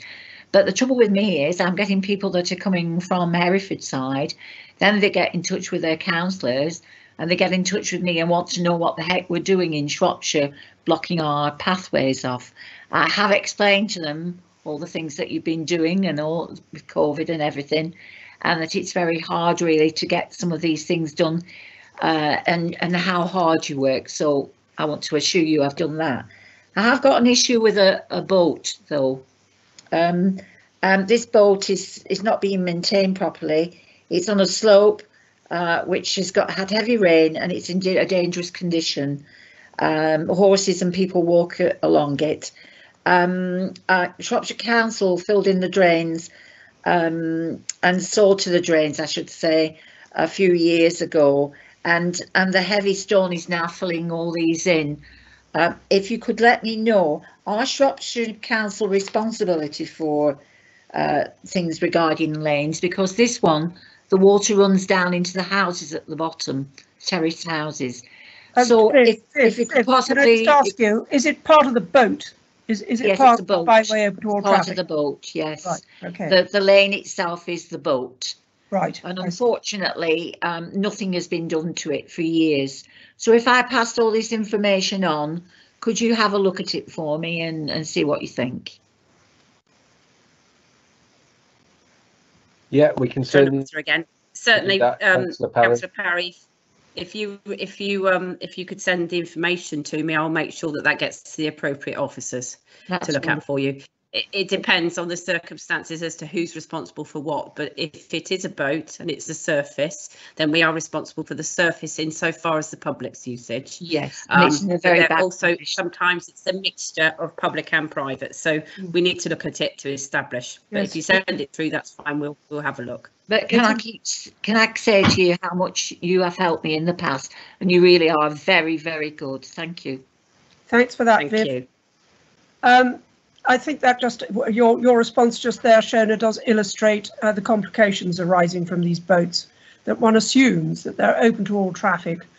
One assumes that therefore they're in public ownership, but of course they aren't necessarily, or maybe bits of them are and bits of them aren't. And your job must be made an awful lot more difficult as a result. Right. Thank you for that response. Tina Woodward. Thank you, Chair. Tina Woodward. Shona, I must admit, obviously, thank you for your help. And I've got a number of questions, which I think you thought I would have, being as I was mentioned by Pete in dispatches earlier. What I would say is that obviously the figures here that you give by percentage increases, without knowing the baseline, it's really difficult to know what numbers we're talking about. You know, did you have 50 and it's gone up by 215%? It would be lovely to know the figures that we're actually working on to understand what pressures you are under, and I don't doubt you are because of my own division. The other thing is staff, or are staff, sorry, still redeployed at the moment on COVID activity? I think that probably goes to Pete, because obviously you're a small team anyway. So obviously we've entered 2021 sadly with another lockdown, and it's just figuring out now if the team is as it should be or redeployed, working hard on other things admittedly. Now, moving to the boats in my division, it's not a case of areas being locked by farmers or by inconsiderate people who just, you know, have issues.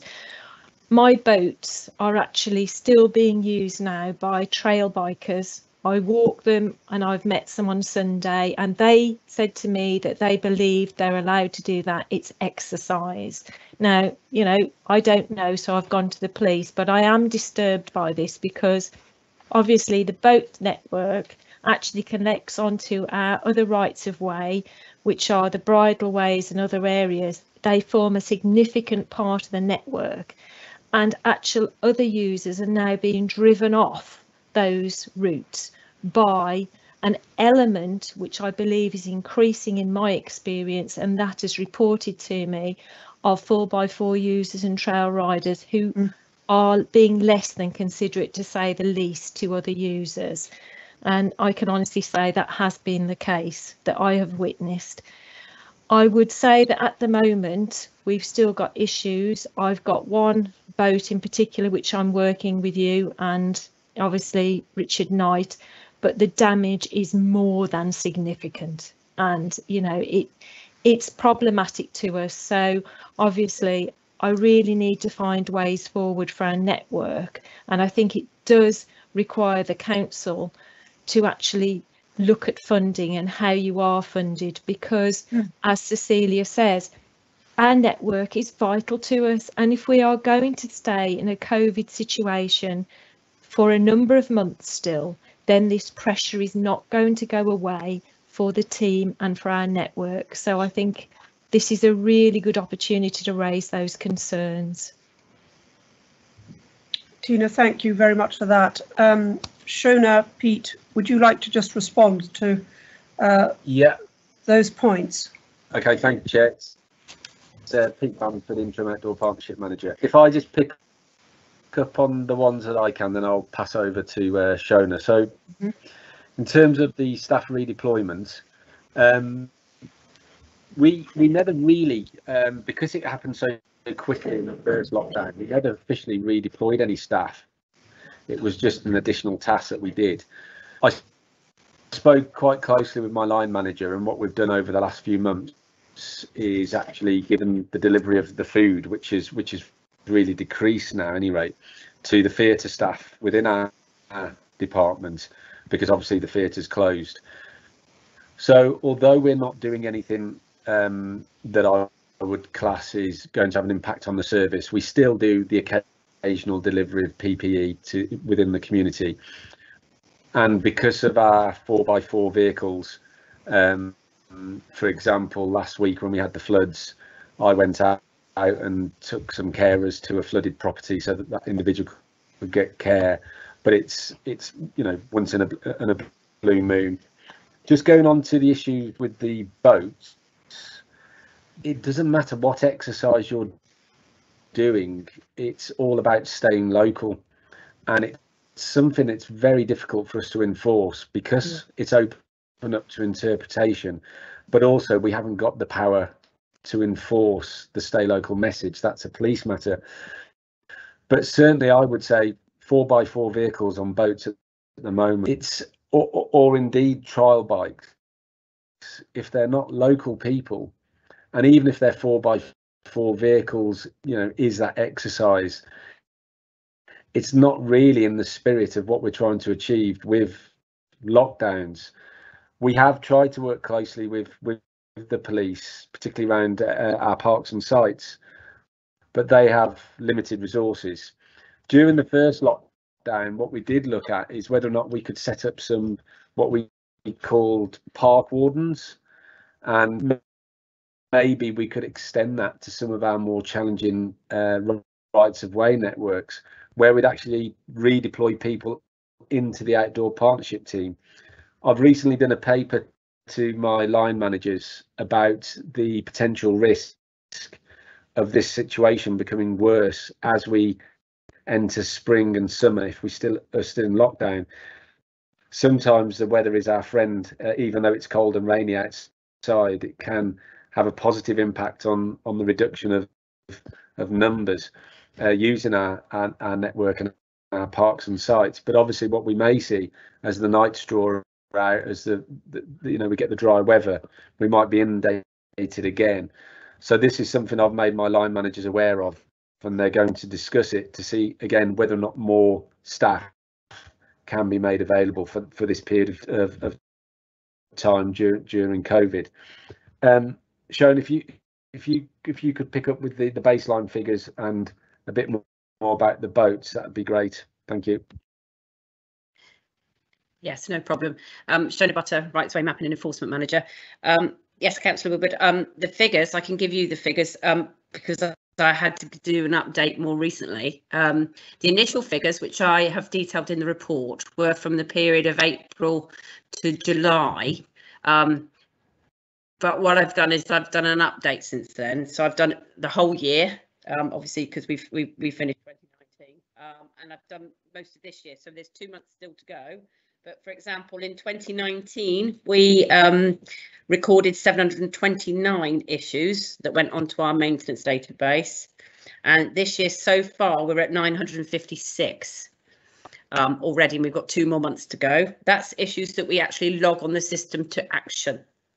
As for general issues coming in 2019 to March 2020, we received 1,673 issues, and this year to date, bearing in mind we've got February and March yet, we have had 2,161.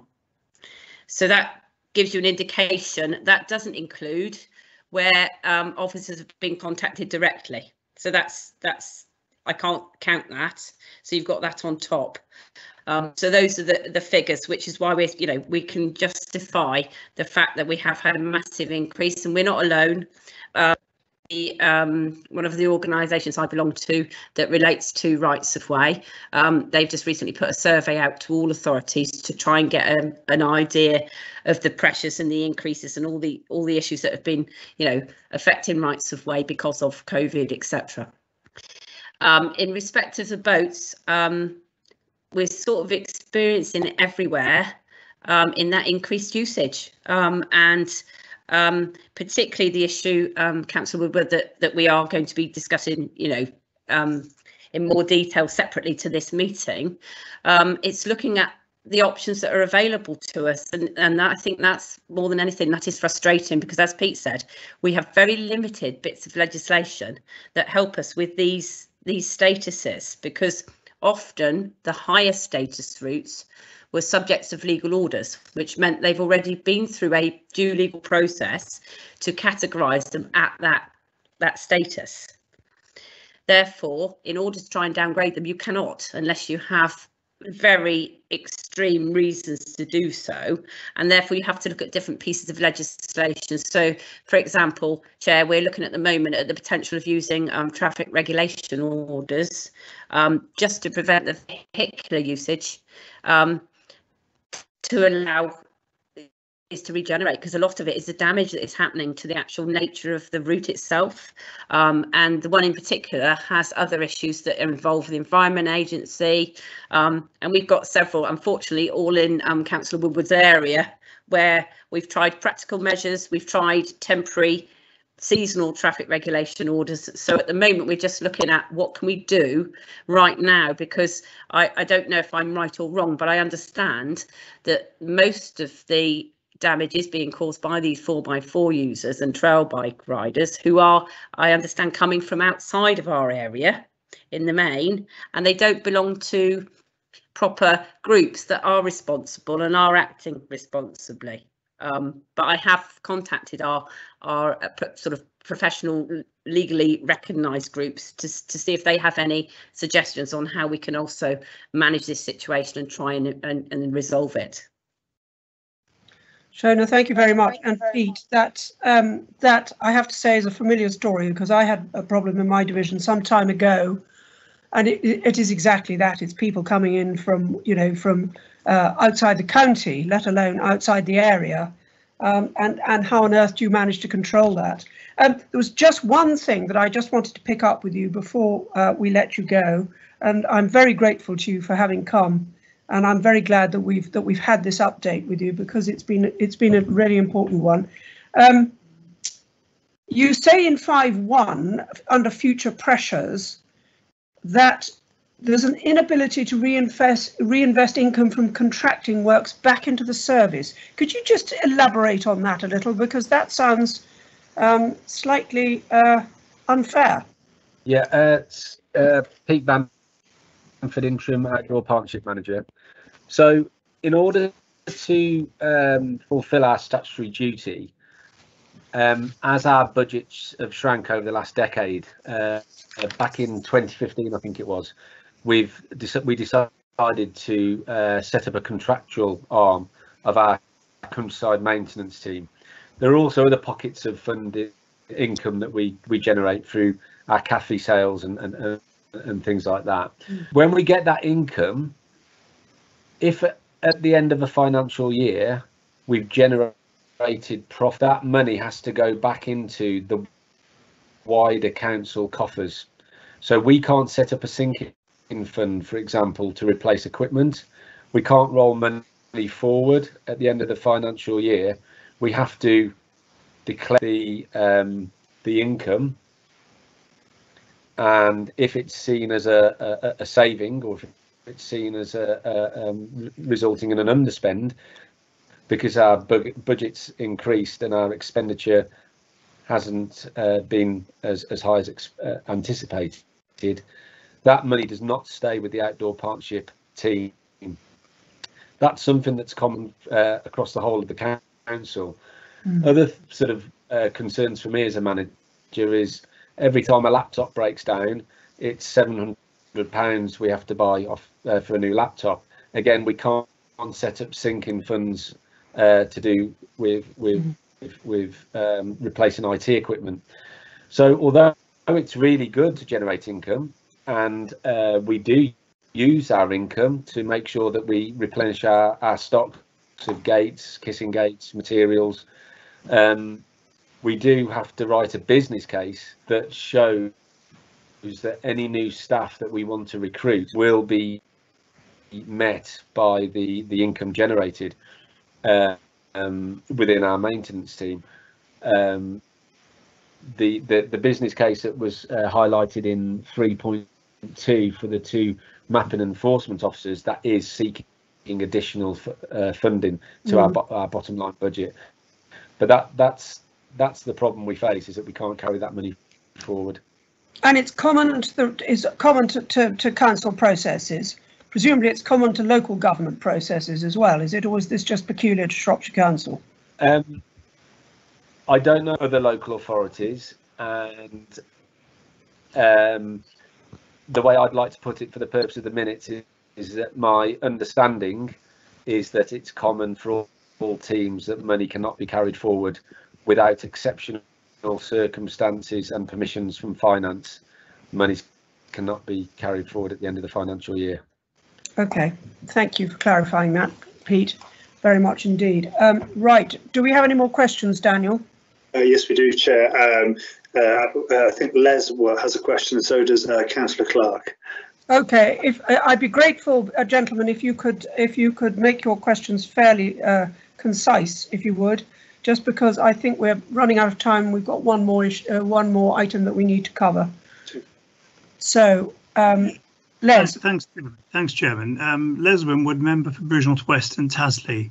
I would just like to say to Pete and Shona, for such a small department in the outdoor recreation and mapping, you do a tremendous job. And I think with COVID, with what you've been doing, we owe you our thanks and the thanks of the community for that, over and above all your duties.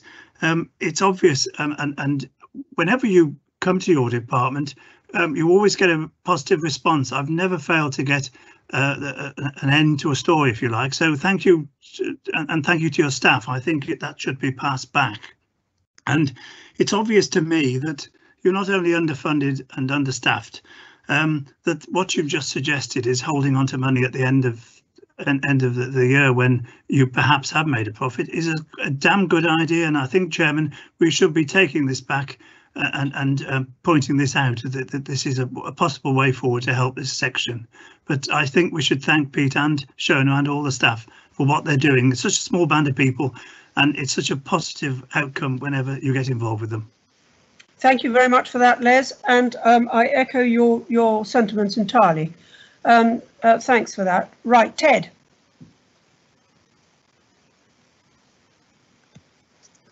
Thank you, Chair.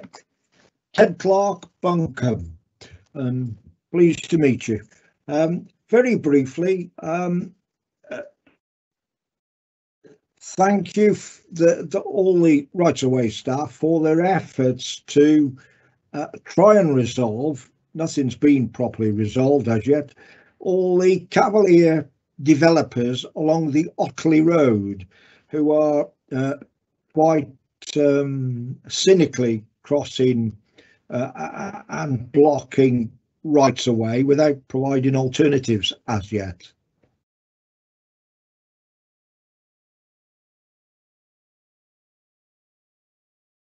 I've muted myself. Thank you for that, Ted.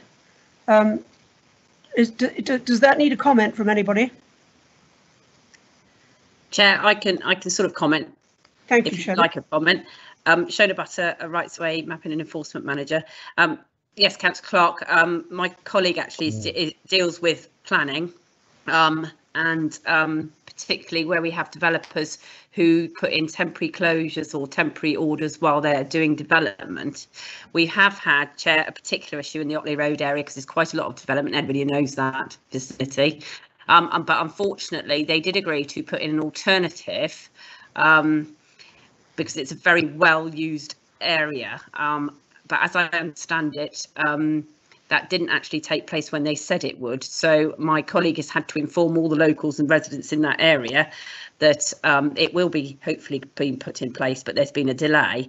The bottom line, however, I'm afraid, is that they don't have to put an alternative in and they are perfectly entitled to apply for a closure while they do the works. And I understand that there are ditches, etc., that you wouldn't maybe be able to see from the road, etc., that do make it a danger for people to cross it at the moment. But we are working on that. Very hard to get an alternative because we know it's a well-used area.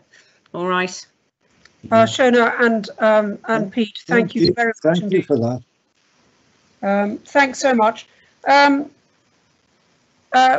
Daniel, do we have any recommendations attached to this report?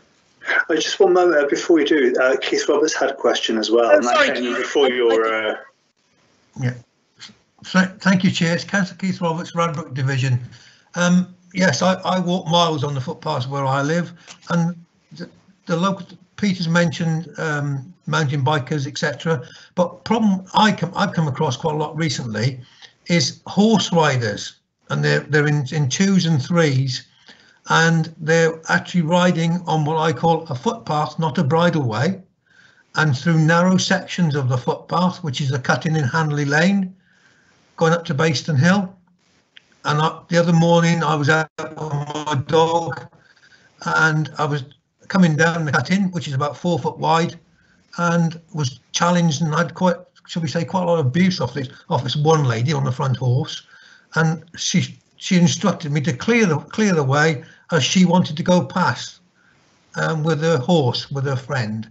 And there's no way I could do that because it's on your little cut-in, and my dog doesn't take friendly to horses. And shall we say there was confrontation, and I held them back until I could get out of the narrow section. So there's lots of that, and it's what they're doing with it, damaging the footpaths, chewing it up with their horses going over it. But there's a little bit of confrontation. But I just say, what the job you're doing and trying to get the value of what you can do for the footpaths in this county is amazing, Shona, and keep up the good work. But there is problems, well, not just bikers, it's horse riders, and everybody seems to be out and about doing what they want to do because that's what they're entitled to do. But I'm not sure sometimes they are entitled to do. Well, thanks for that, Keith. It is very difficult, isn't it, for us to be able to really take an awful lot of action on that, it seems to me, because people are interpreting what they're allowed to do in rather different ways. And I think that has been one of the problems about the COVID lockdowns all along. And we've had an awful lot of people coming into the county when they probably shouldn't have been coming into the county. And there's not a lot we can do to stop them. We don't have enough of a police force. We certainly can't expect our rights of way team to fling themselves under the hooves of galloping horses. So I would just like to echo the thanks of the committee to Shona and to Pete for the sterling work that you're doing. I am concerned about the situation about the inability to reinvest income which you've made yourselves back into your own service, and I will be thinking about how this can be taken up. So many thanks to you for that. Daniel, are there any recommendations arising, or are we just accepting this? No, Chair, there are no specific recommendations unless the committee have anything that they wanted to recommend arising from their discussion just now. Does anybody want specifically to make any recommendations, please? Well, Chairman, it wouldn't be a bad idea, would it not, to put forward as a recommendation that the monies they do make over and above, that they're allowed to keep and spend within and reinvest. Yep. Yes. Okay. Do I have support for that? I'd be happy to second that. No. Sorry, was that Keith or Ted? That was Ted. Right. Yeah. Thank you. So that's proposed by Councillor Les Winwood, seconded by Councillor Ted Clark. Is everybody else happy with that? Otherwise, would you please show in the chat function, please?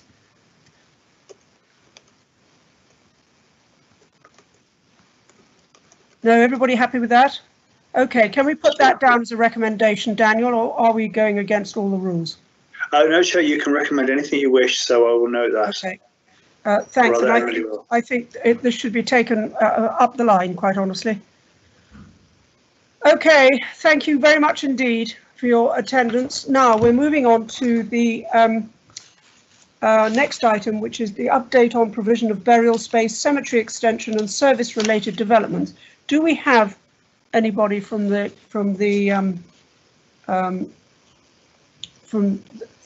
service with us?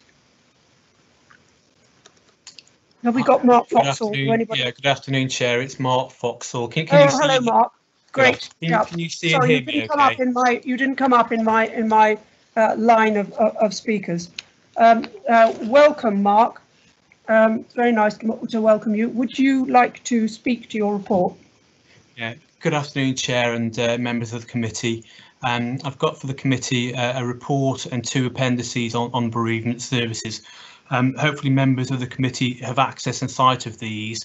My report update since I last met with you in February 2019, which is nearly 2 years ago, and that time has flown by, hasn't it?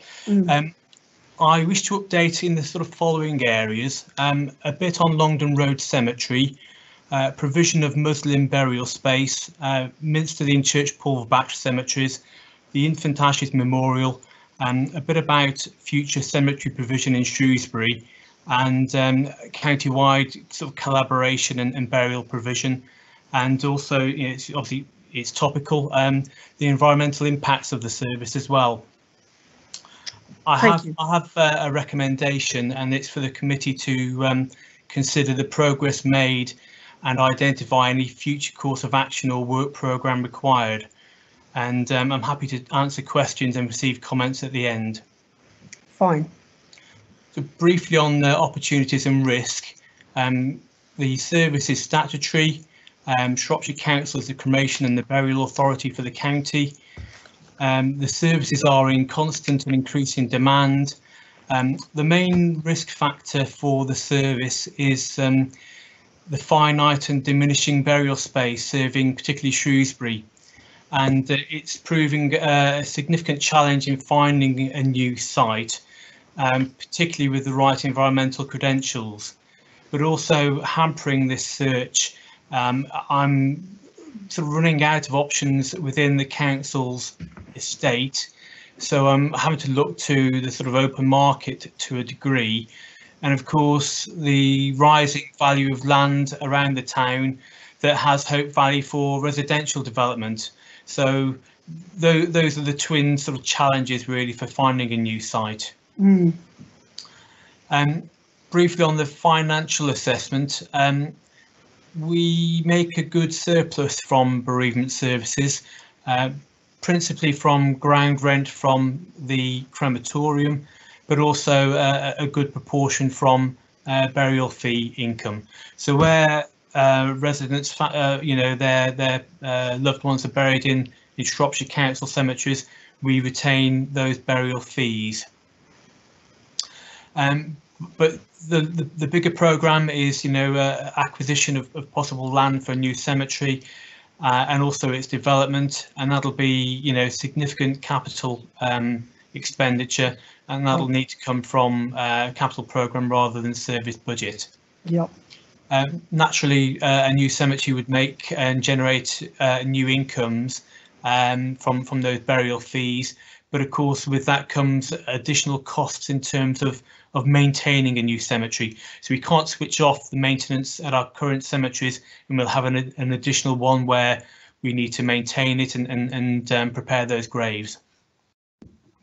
Item 5 into my report, development of new areas of burial within Longdon Road Cemetery.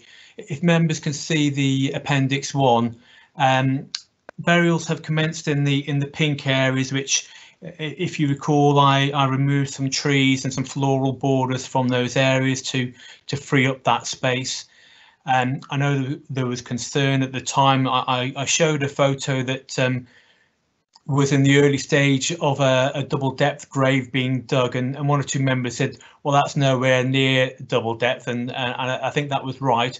But members, I can please assure you that double depth burials have taken place in that area, in those areas, and they've been fine.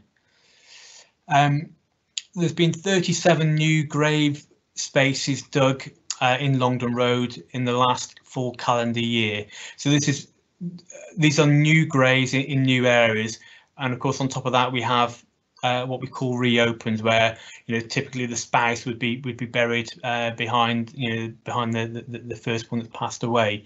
So 37 new grave spaces in Longdon Road, and that's typical sort of annual demand. So that's, you know, 37, 35, 33 are the sort of figures over the last sort of 2 or 3 years.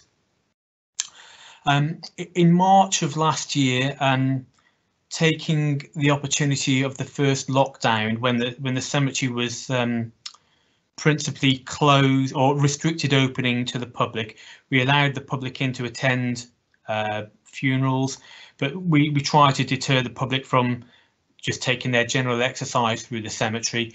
But while it was much less frequently visited, in actual fact, I utilised the Pete Banford's outdoor partnership team to remove what's known as a berm of soil from the area, which is shown blue on the appendix. It was a sort of triangular length of soil, sort of like a Toblerone in profile. And having that there, it hindered access to maintain the trees that form the boundary in that area, and it also looked a bit unsightly. So I've removed that, or Outdoor Partnerships removed that on my behalf very quickly during the first lockdown period, and that's created further space that I think we can use for burial.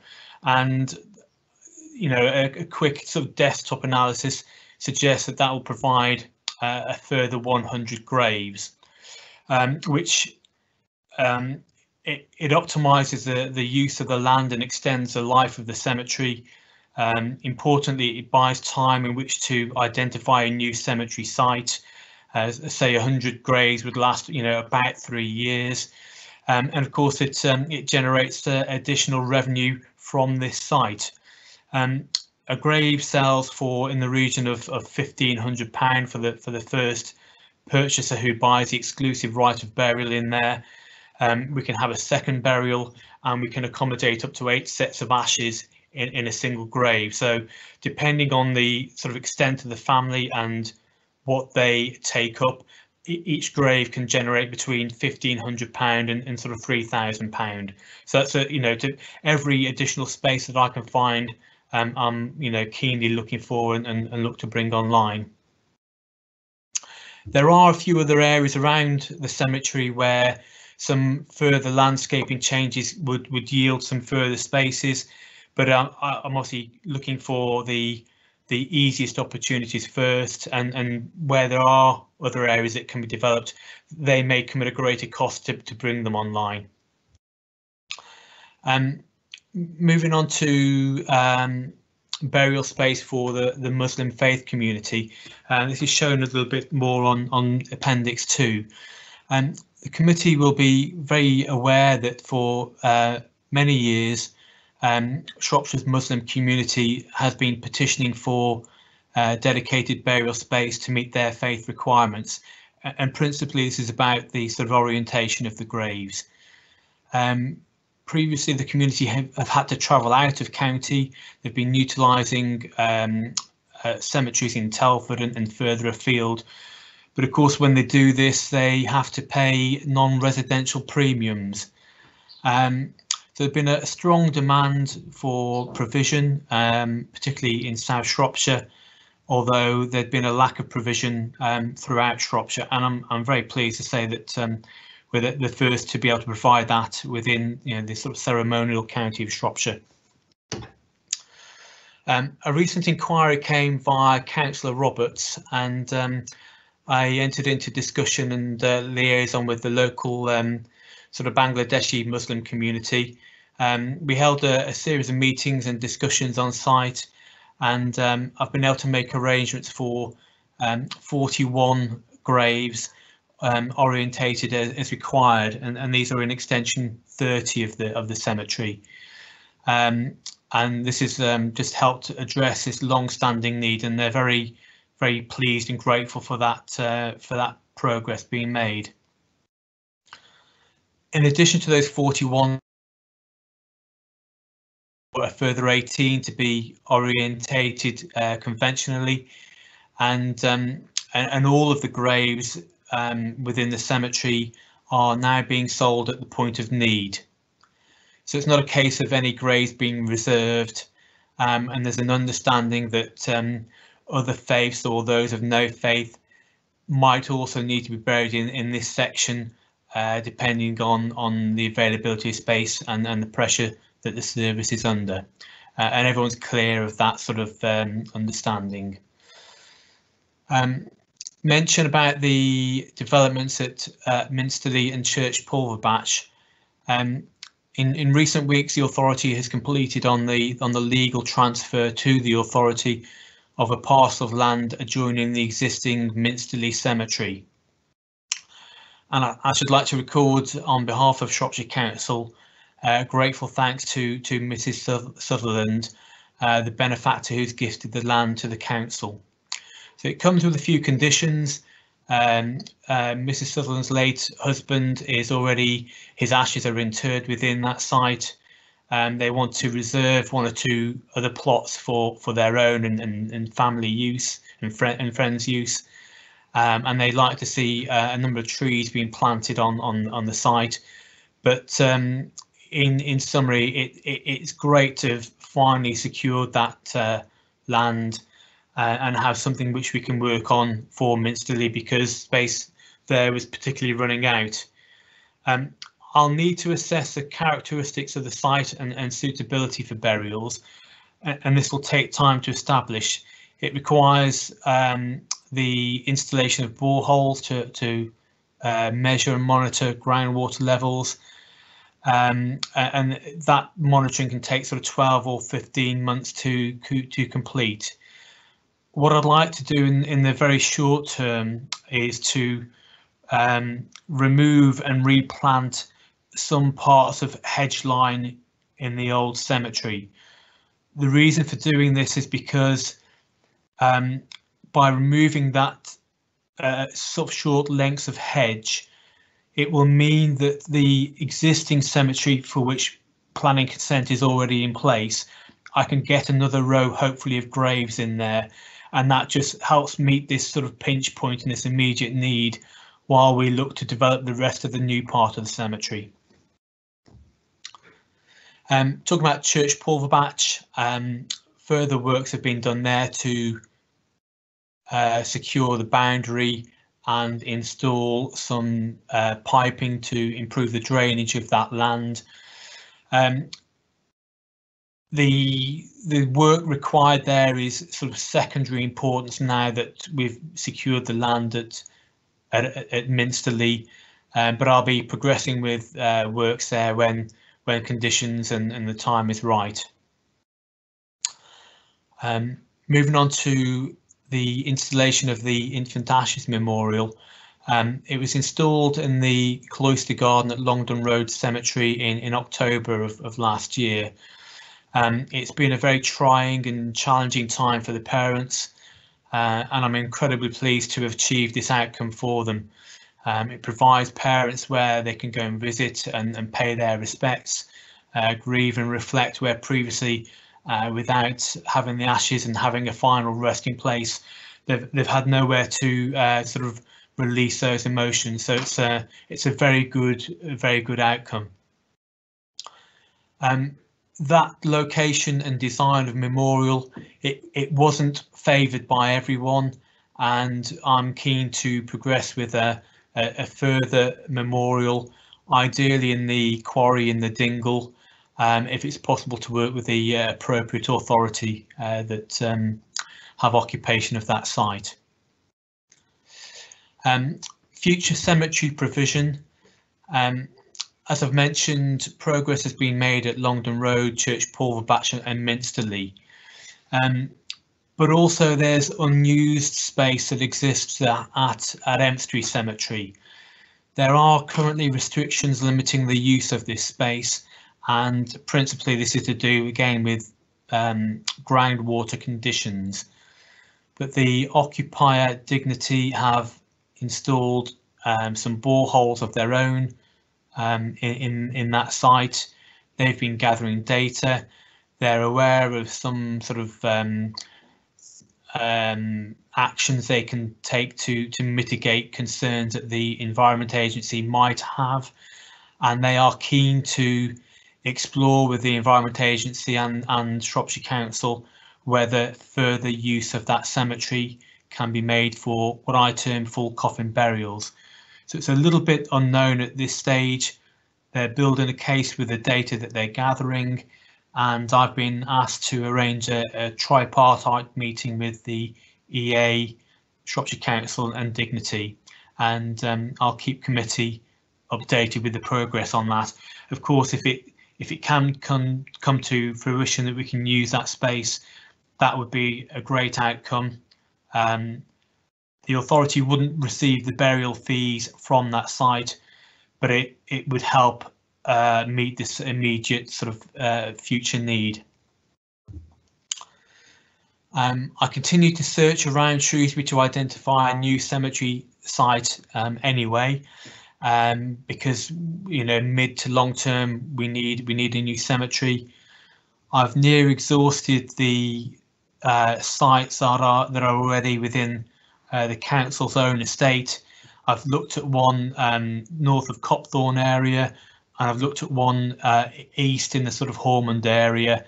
Neither of those sites show great prospect, so it may be that a new site might have to be acquired. The primary concern is to ensure that we acquire a site with the right environmental credentials. Just touch on the county-wide burial provision and collaboration during the pandemic. Members asked me to sort of undertake some surveying work with our town and parish council partners to look at what burial space they have in each of their sort of jurisdiction. I've done 2 rounds of that surveying now. I've got a reasonable data set, but it's not complete because not all councils have responded. But I continue to build a sort of a fuller picture of that as and when I can. Clearly, what's come to light in undertaking that exercise is the municipal provision is just one part of what's happening. So there's an extensive faith provision. So the Church of England, principally, they have their own churchyards and in each parish area. What's come to light is there's no sort of diocesan overview. Each church has an idea of what burial space they have, but that data is not collated upwards in any form presently. So there's nothing at a deanery level, there's nothing at a diocese level which gives them an indication of what burial space they have left. The Church of England is aware of this sort of lack of sort of collated data, and I think it will make moves to try and undertake that work, because it's a fundamental source of their income, but at present it's not been embarked upon. And of course there's also private provision, so we have 1 or 2 green burial providers, a couple in South Shropshire and 1 in North Shropshire. And over the last 12 months I've worked with Bridge North, Broseley and Highley to help with their proposals for future burial provision. So in the early weeks of the pandemic, I initiated contact with partner councils, the diocesan offices and various contractors. What I was trying to pull together was sort of a data set of which council is engaging which sort of freelance grave digger, what equipment they might have in terms of shoring and excavation equipment, and try and pull this into a centralised resource, because we're all doing our own thing in a very fragmented way. But of course, in times of pandemic, it can call for a more of a sort of mutual aid type response. So I've pulled together that data set, and it's recorded with our emergency planning team, and the data I've pulled together is on our sort of Teams network where it can be accessed. I'm sure it calls for a greater combined and collective overview. It's a critically small number of people and resources that are active in this sector. And of course we're large and rural, so those freelance grave diggers maybe have to dig one in the south of the county and then one in the north of the county on the same day. And the issue, of course, we've faced is that everywhere in the county and beyond has experienced an increased demand, and this has been simultaneous.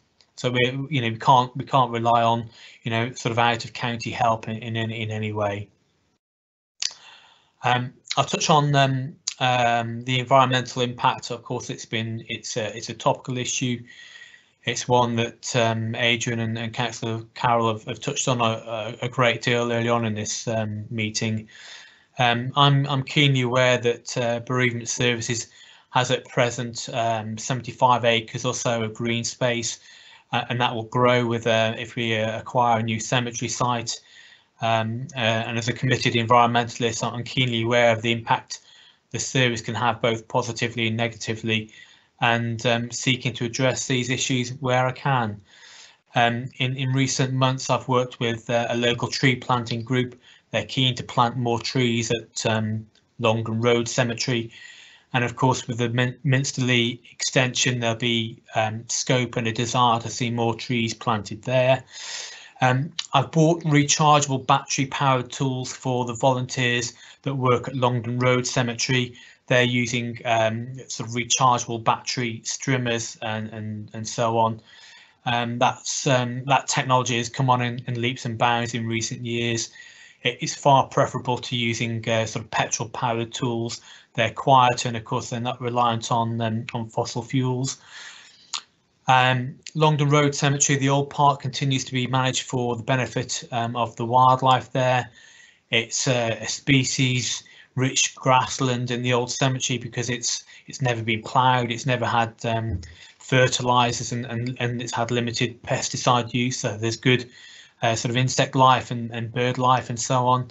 We've put up bird boxes and bat boxes there.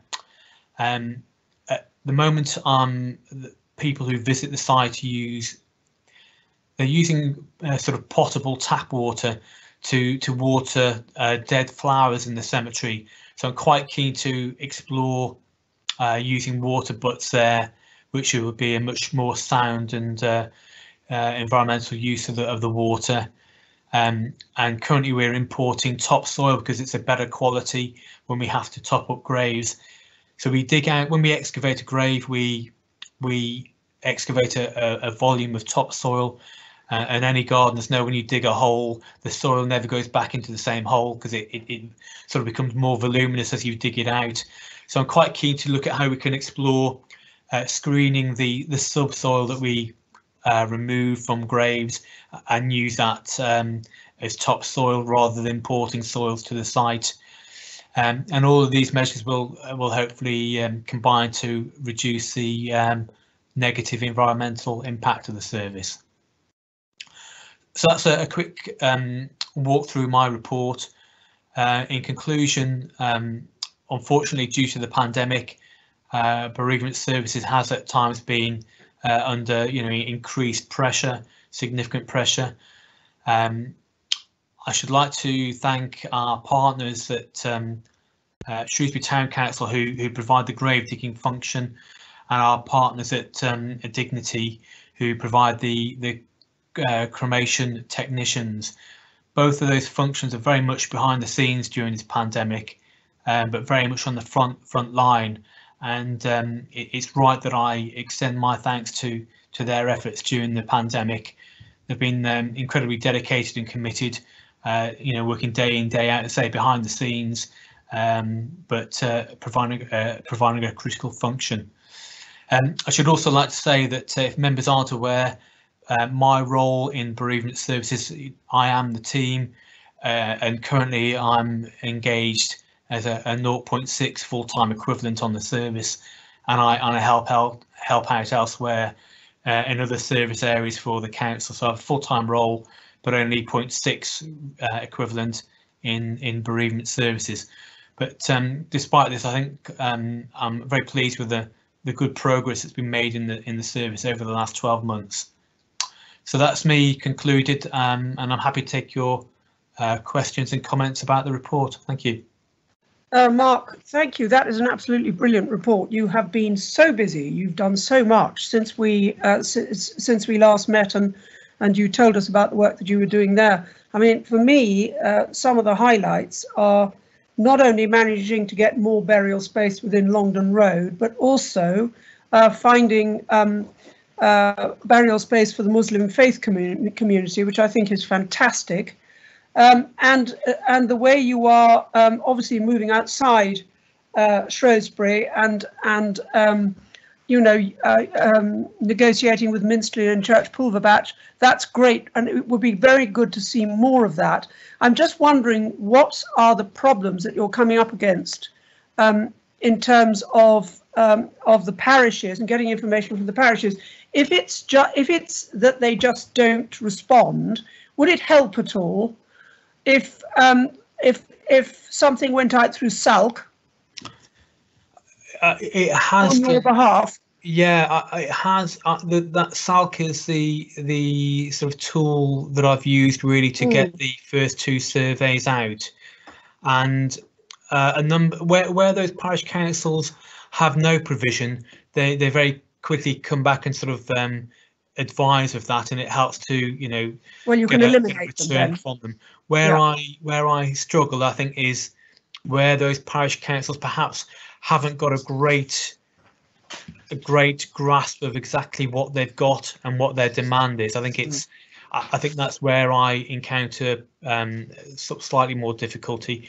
There are 1 or 2 town councils that haven't responded, and given the sort of slightly greater resource they have over the parish councils, it would be helpful, I think, if they could dedicate a little bit of time to it. But I have used COC, and it really it comes down now where I sort of engage in a conversation with them, if they're turning to me as highly parish council has done to help with an issue there, where I sort of can build that rapport, it helps in getting a response. There's no shame in saying we don't know exactly what number of grave spaces we have, or no exact idea of demand, but if they can give a broad answer, that's better than nothing at all. Yeah, I know, I quite see that.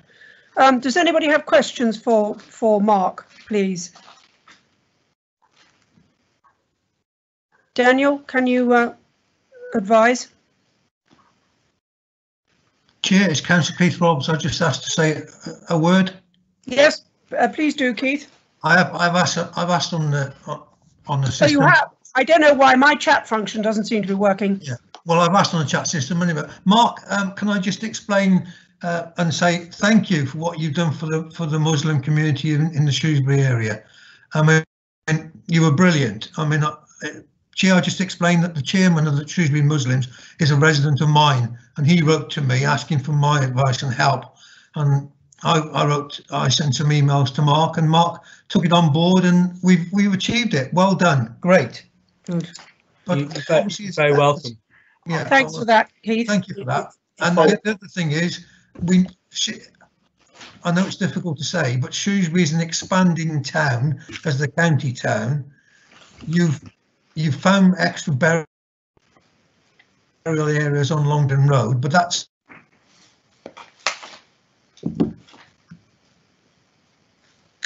I think we've lost him, Chair. I'm sorry, Keith. I fear we've lost you. I'll move on to Tina, and then we can come back to Keith, see if we pick him up again. Tina? Chair, thank you. It's literally just a thank you. It was a really comprehensive report, and obviously I think there's some sterling work gone on here. So just a big thank you. And we do understand the pressures, I believe, on the teams, and just a big thank you at this time in particular. Thank you. Welcome. As I say, the team is I at the moment. Well, single-handedly, you've done a fantastic job. Nick Hignett. Thank you, Chair. This is turning into a series of thank yous, but as Councillor for Ray Valley Ward, I just want to say a personal thank you.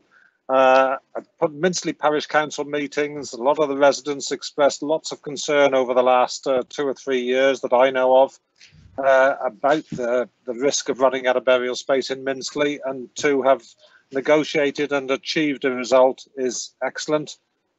Thank you also, as previous speaker said, for a really comprehensive report detailing everything that we needed to know, and that shows in the fact that we don't have many questions to ask. You've explained everything, so thank you very much. Yes, thank you, Councillor Hignett. What I will say is that, of course, when the planning consent for the current Minsley Cemetery was granted, there were much lower sort of environmental threshold for acceptance of a new site. Because this is an extension, I'm required to obtain a change of use planning consent. It will involve engaging with the Environment Agency. They will have to provide a view on what they think of that land.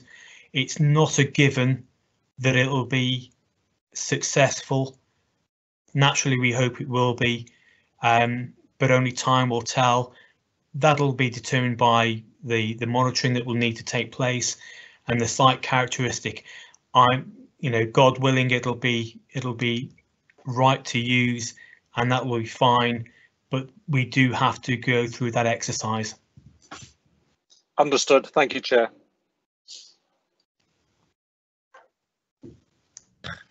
Mark, just before we let you go, I just wanted to pick up with you that point you made about the having to purchase more burial space, in order to fulfil the long-term burial capacity in Shrewsbury, and whether you would expect to have to pay the same price as you would if you were as if housing was going on a site, or and also whether the council has actually committed to any funding to purchase land if it's needed. Obviously, it depends on. Sorry, it's Mark Foxall. I should have forgotten the protocol. It's Mark Foxall, Bereavement Services Manager. It will depend naturally on where that site happens to be. Ideally, we're looking for a site on the periphery of town to make it accessible to the residents. But I suppose it depends on the characteristic of that site currently and what the realistic prospect for principally residential development would be. With the work that's happening with the Northwest Relief Road, it's been brought to my attention that if it proceeds, it may open up for acquisition and development sites that previously had been ruled out. So I'm not putting all my hope on that. I've got one or two other sites to look at around the town. For me, the main thing is the hardest part is to achieve the sort of environmental credentials. We've struggled with Empstree. Members will be aware that we encountered difficulties with the Midden Oak site, and more importantly than the cost almost is choosing the right site with the right credentials. Yeah, understood. Sorry, what was the second part of the question? Well, it was really whether there was funding available to purchase from the council, that is. Yes, it would not come from the bereavement services budget. There's a line mentioned in sort of the capital programmes sort of project plan. The site that we developed along Midden Oak Road, that was 25 or so acres. So if we look for a site of comparable size, it could be £1 million sort of price tag, depending on who owns it and what they foresee the future use of that land. But yes, there's money. Well, certainly there's a known need that the service will require a new cemetery in the mid-term. And Mark, do you think this it would be appropriate for this to come out of the community infrastructure levy? After all, this is infrastructure, isn't it? In a slightly funny way. Yes, I think that's a very likely source for the funding. Where parish councils have been looking to extend, or parish and town councils have looked to extend existing cemeteries, they have been turning to the sill levies to help fund that. That's been a route being explored in Bridge North and I think in Broseley as well. So I think it is infrastructure.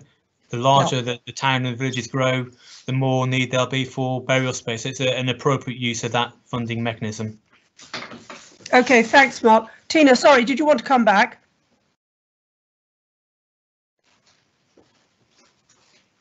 Tina?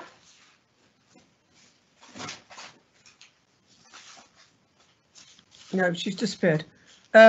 Ted Clark. Yeah, Chairman, sorry. Sorry. I raised SIL as a way forward potentially. That was all in the chat line and you've raised it. So and I'm sorry, I stole it off you. I do apologise. Very impolite of me. Ted, you wanted a word. Very briefly, thanks to Mark. He does a great deal of work. I was just querying, do we not own the remnants of the M Street site, which was an abandoned new cemetery in the old borough council days? Do we not still own that? Yeah, Mark Foxall, Bereavement Services Manager. Yes, Ted, we do. Shropshire Council owns the crematorium and M Street Cemetery, but currently we lease it to Dignity. That lease arrangement was entered into in 2011 with Co-op originally, but Dignity now acquired that lease, and it runs to 2041. So they're the occupier and leaseholder, and therefore it's their site to exploit the sort of business potential of it. But they're keen to see what they can do there.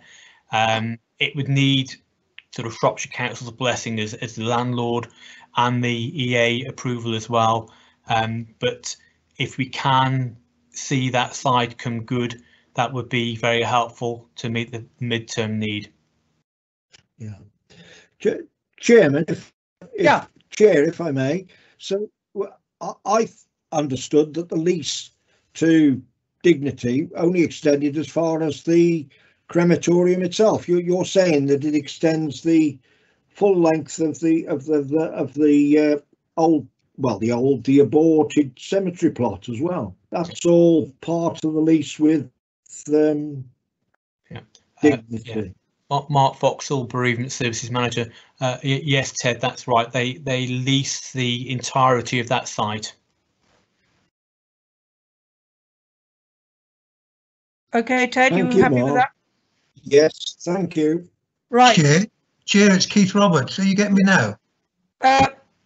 Sorry, I didn't see your name come up, Keith. I can hear you now, yes. You hear me now? You went offline briefly.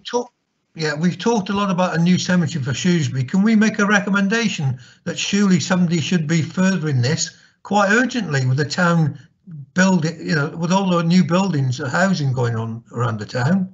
We do need some effort put into it. And I know you are, Mark, but we need to recommend that it does need a new cemetery relatively urgently. Yeah, I think that's fair enough. Keith. Daniel, are you there? Yes, Chair, I am here. Can we put some words around that? Okay, then I will. I'll craft something and suggest something in the work programme item agenda coming up shortly. Okay. All right. Are you happy with that, Keith? Yeah. Thank you, Chair. Yeah. Let's have it in writing. Thank you. Yeah, that's good. Thanks a lot. We must let you go, Mark. Thank you so much. This was a very impressive report, and the amount of work that you've managed to cram in is quite astonishing. Thank you so much for coming back to us. And please, if there's anything else that you want to come and report to us about, we are always happy to see you. Thank you, Chair. Thank you for the comments and the kind words. And likewise, if there's anything that comes up, then please do get in touch. Lovely. Okay. Thank you so much. Thanks. Right, committee, I do apologise. We've gone slightly off-piste and over the top in terms of timing here, but I'm afraid we've got one more item on the agenda, and then we've got the work programme to whiz through, which is the Affordable Housing Allocation Policy and Scheme. Daniel, do you want to take this? Hello, Chair. Yes, Daniel Webb here, Overview and Scrutiny Officer.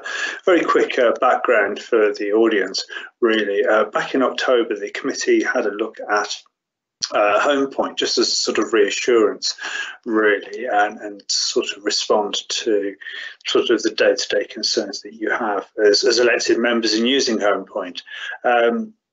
all fine and well, but what we did, what was asked at the meeting by the housing service manager was that you would participate in working with her to update the allocations policy that underpins Home Point's work, which you eagerly agreed to do.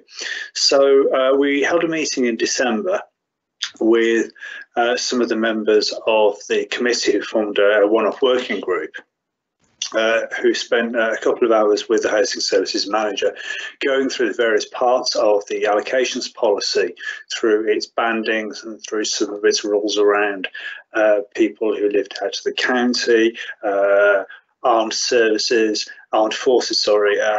people requiring more than one bedroom.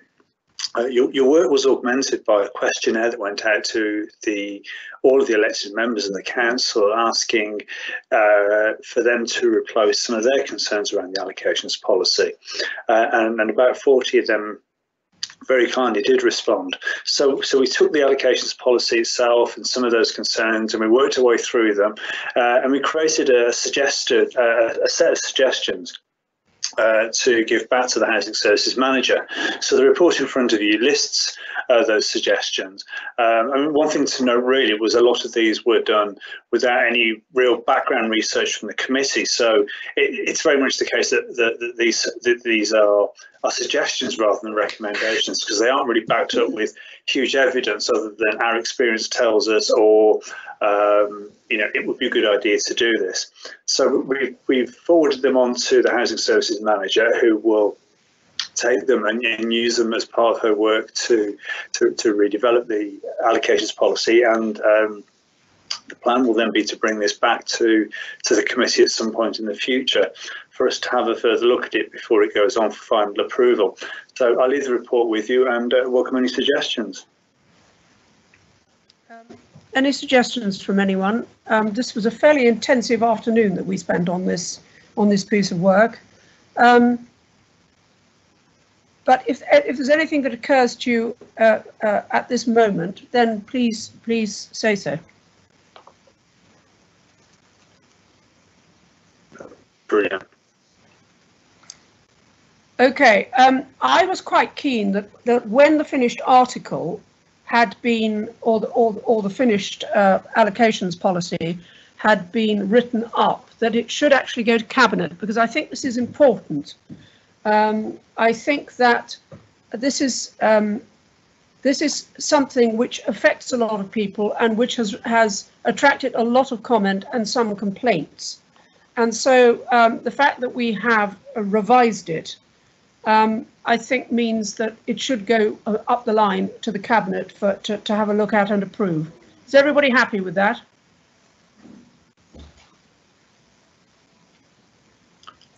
Anybody unhappy? Okay, I will take that as an okay from you. Thank you all very much indeed. Right, we come now to the work programme. And then you can all go home. At least you are at home, but... That's me again, Chair. Hello again. Daniel Webb, Overview and Scrutiny Officer here again. The elections loom 5th of May, 6th of May, and because of that, obviously, we face ourselves in a situation where come July, we might have entirely new councillors, administration, leaders, chairs, committees, everything's all up for grabs really. So, so at the moment, the work programme only forwards to before the election, which means it only forwards to one future meeting. So the question really is, what should we do with our next meeting? At the moment, there are 3 items on the agenda. There is one on public transport funding to receive an update from officers here around their work to reconfigure public transport, an ongoing piece of work in the light of, well, rapid changes really in how we move about the county.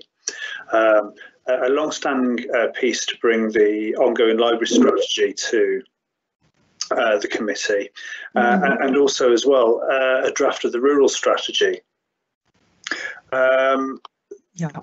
What I would also note as well from the discussion today is that there's a recommendation that we write to Cabinet, well, to take 2 things to Cabinet, really.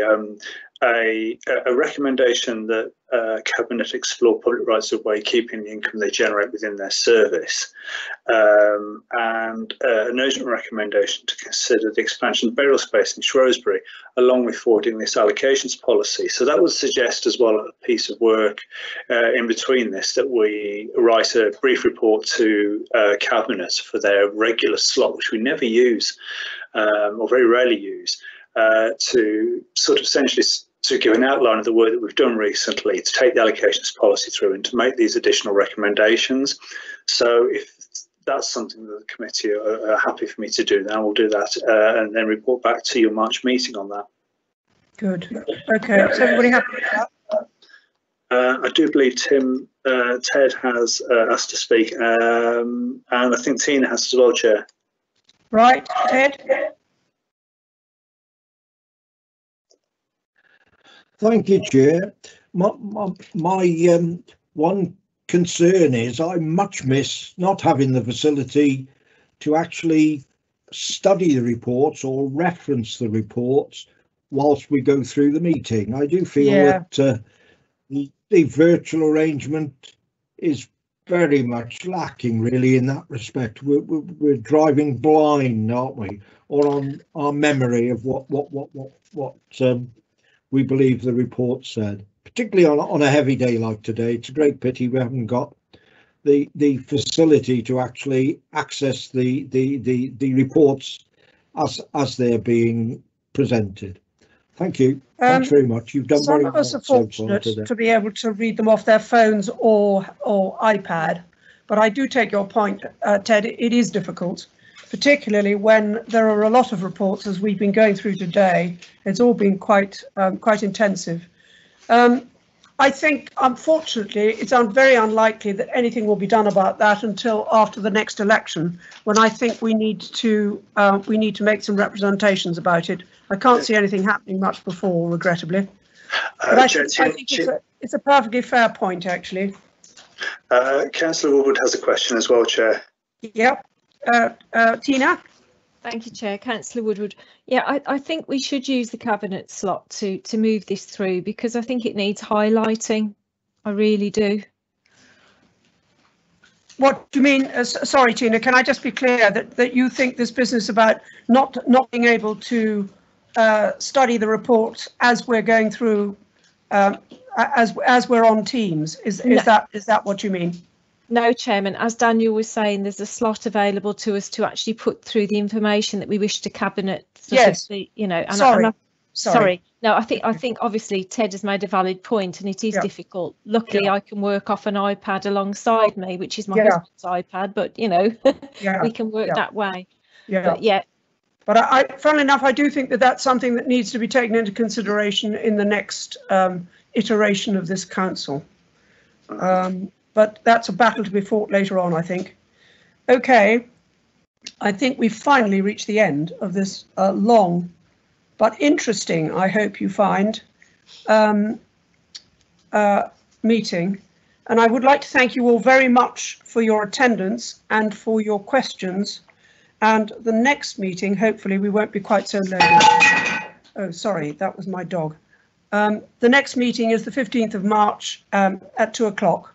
So we will look forward to seeing you all then. Thank you, Celia, for a very good meeting. Thank you, Viv, very much. Thanks. Thank you, Chair. Thank you. Thank you. Thank you very much, Chair. Thank you. Well, thanks for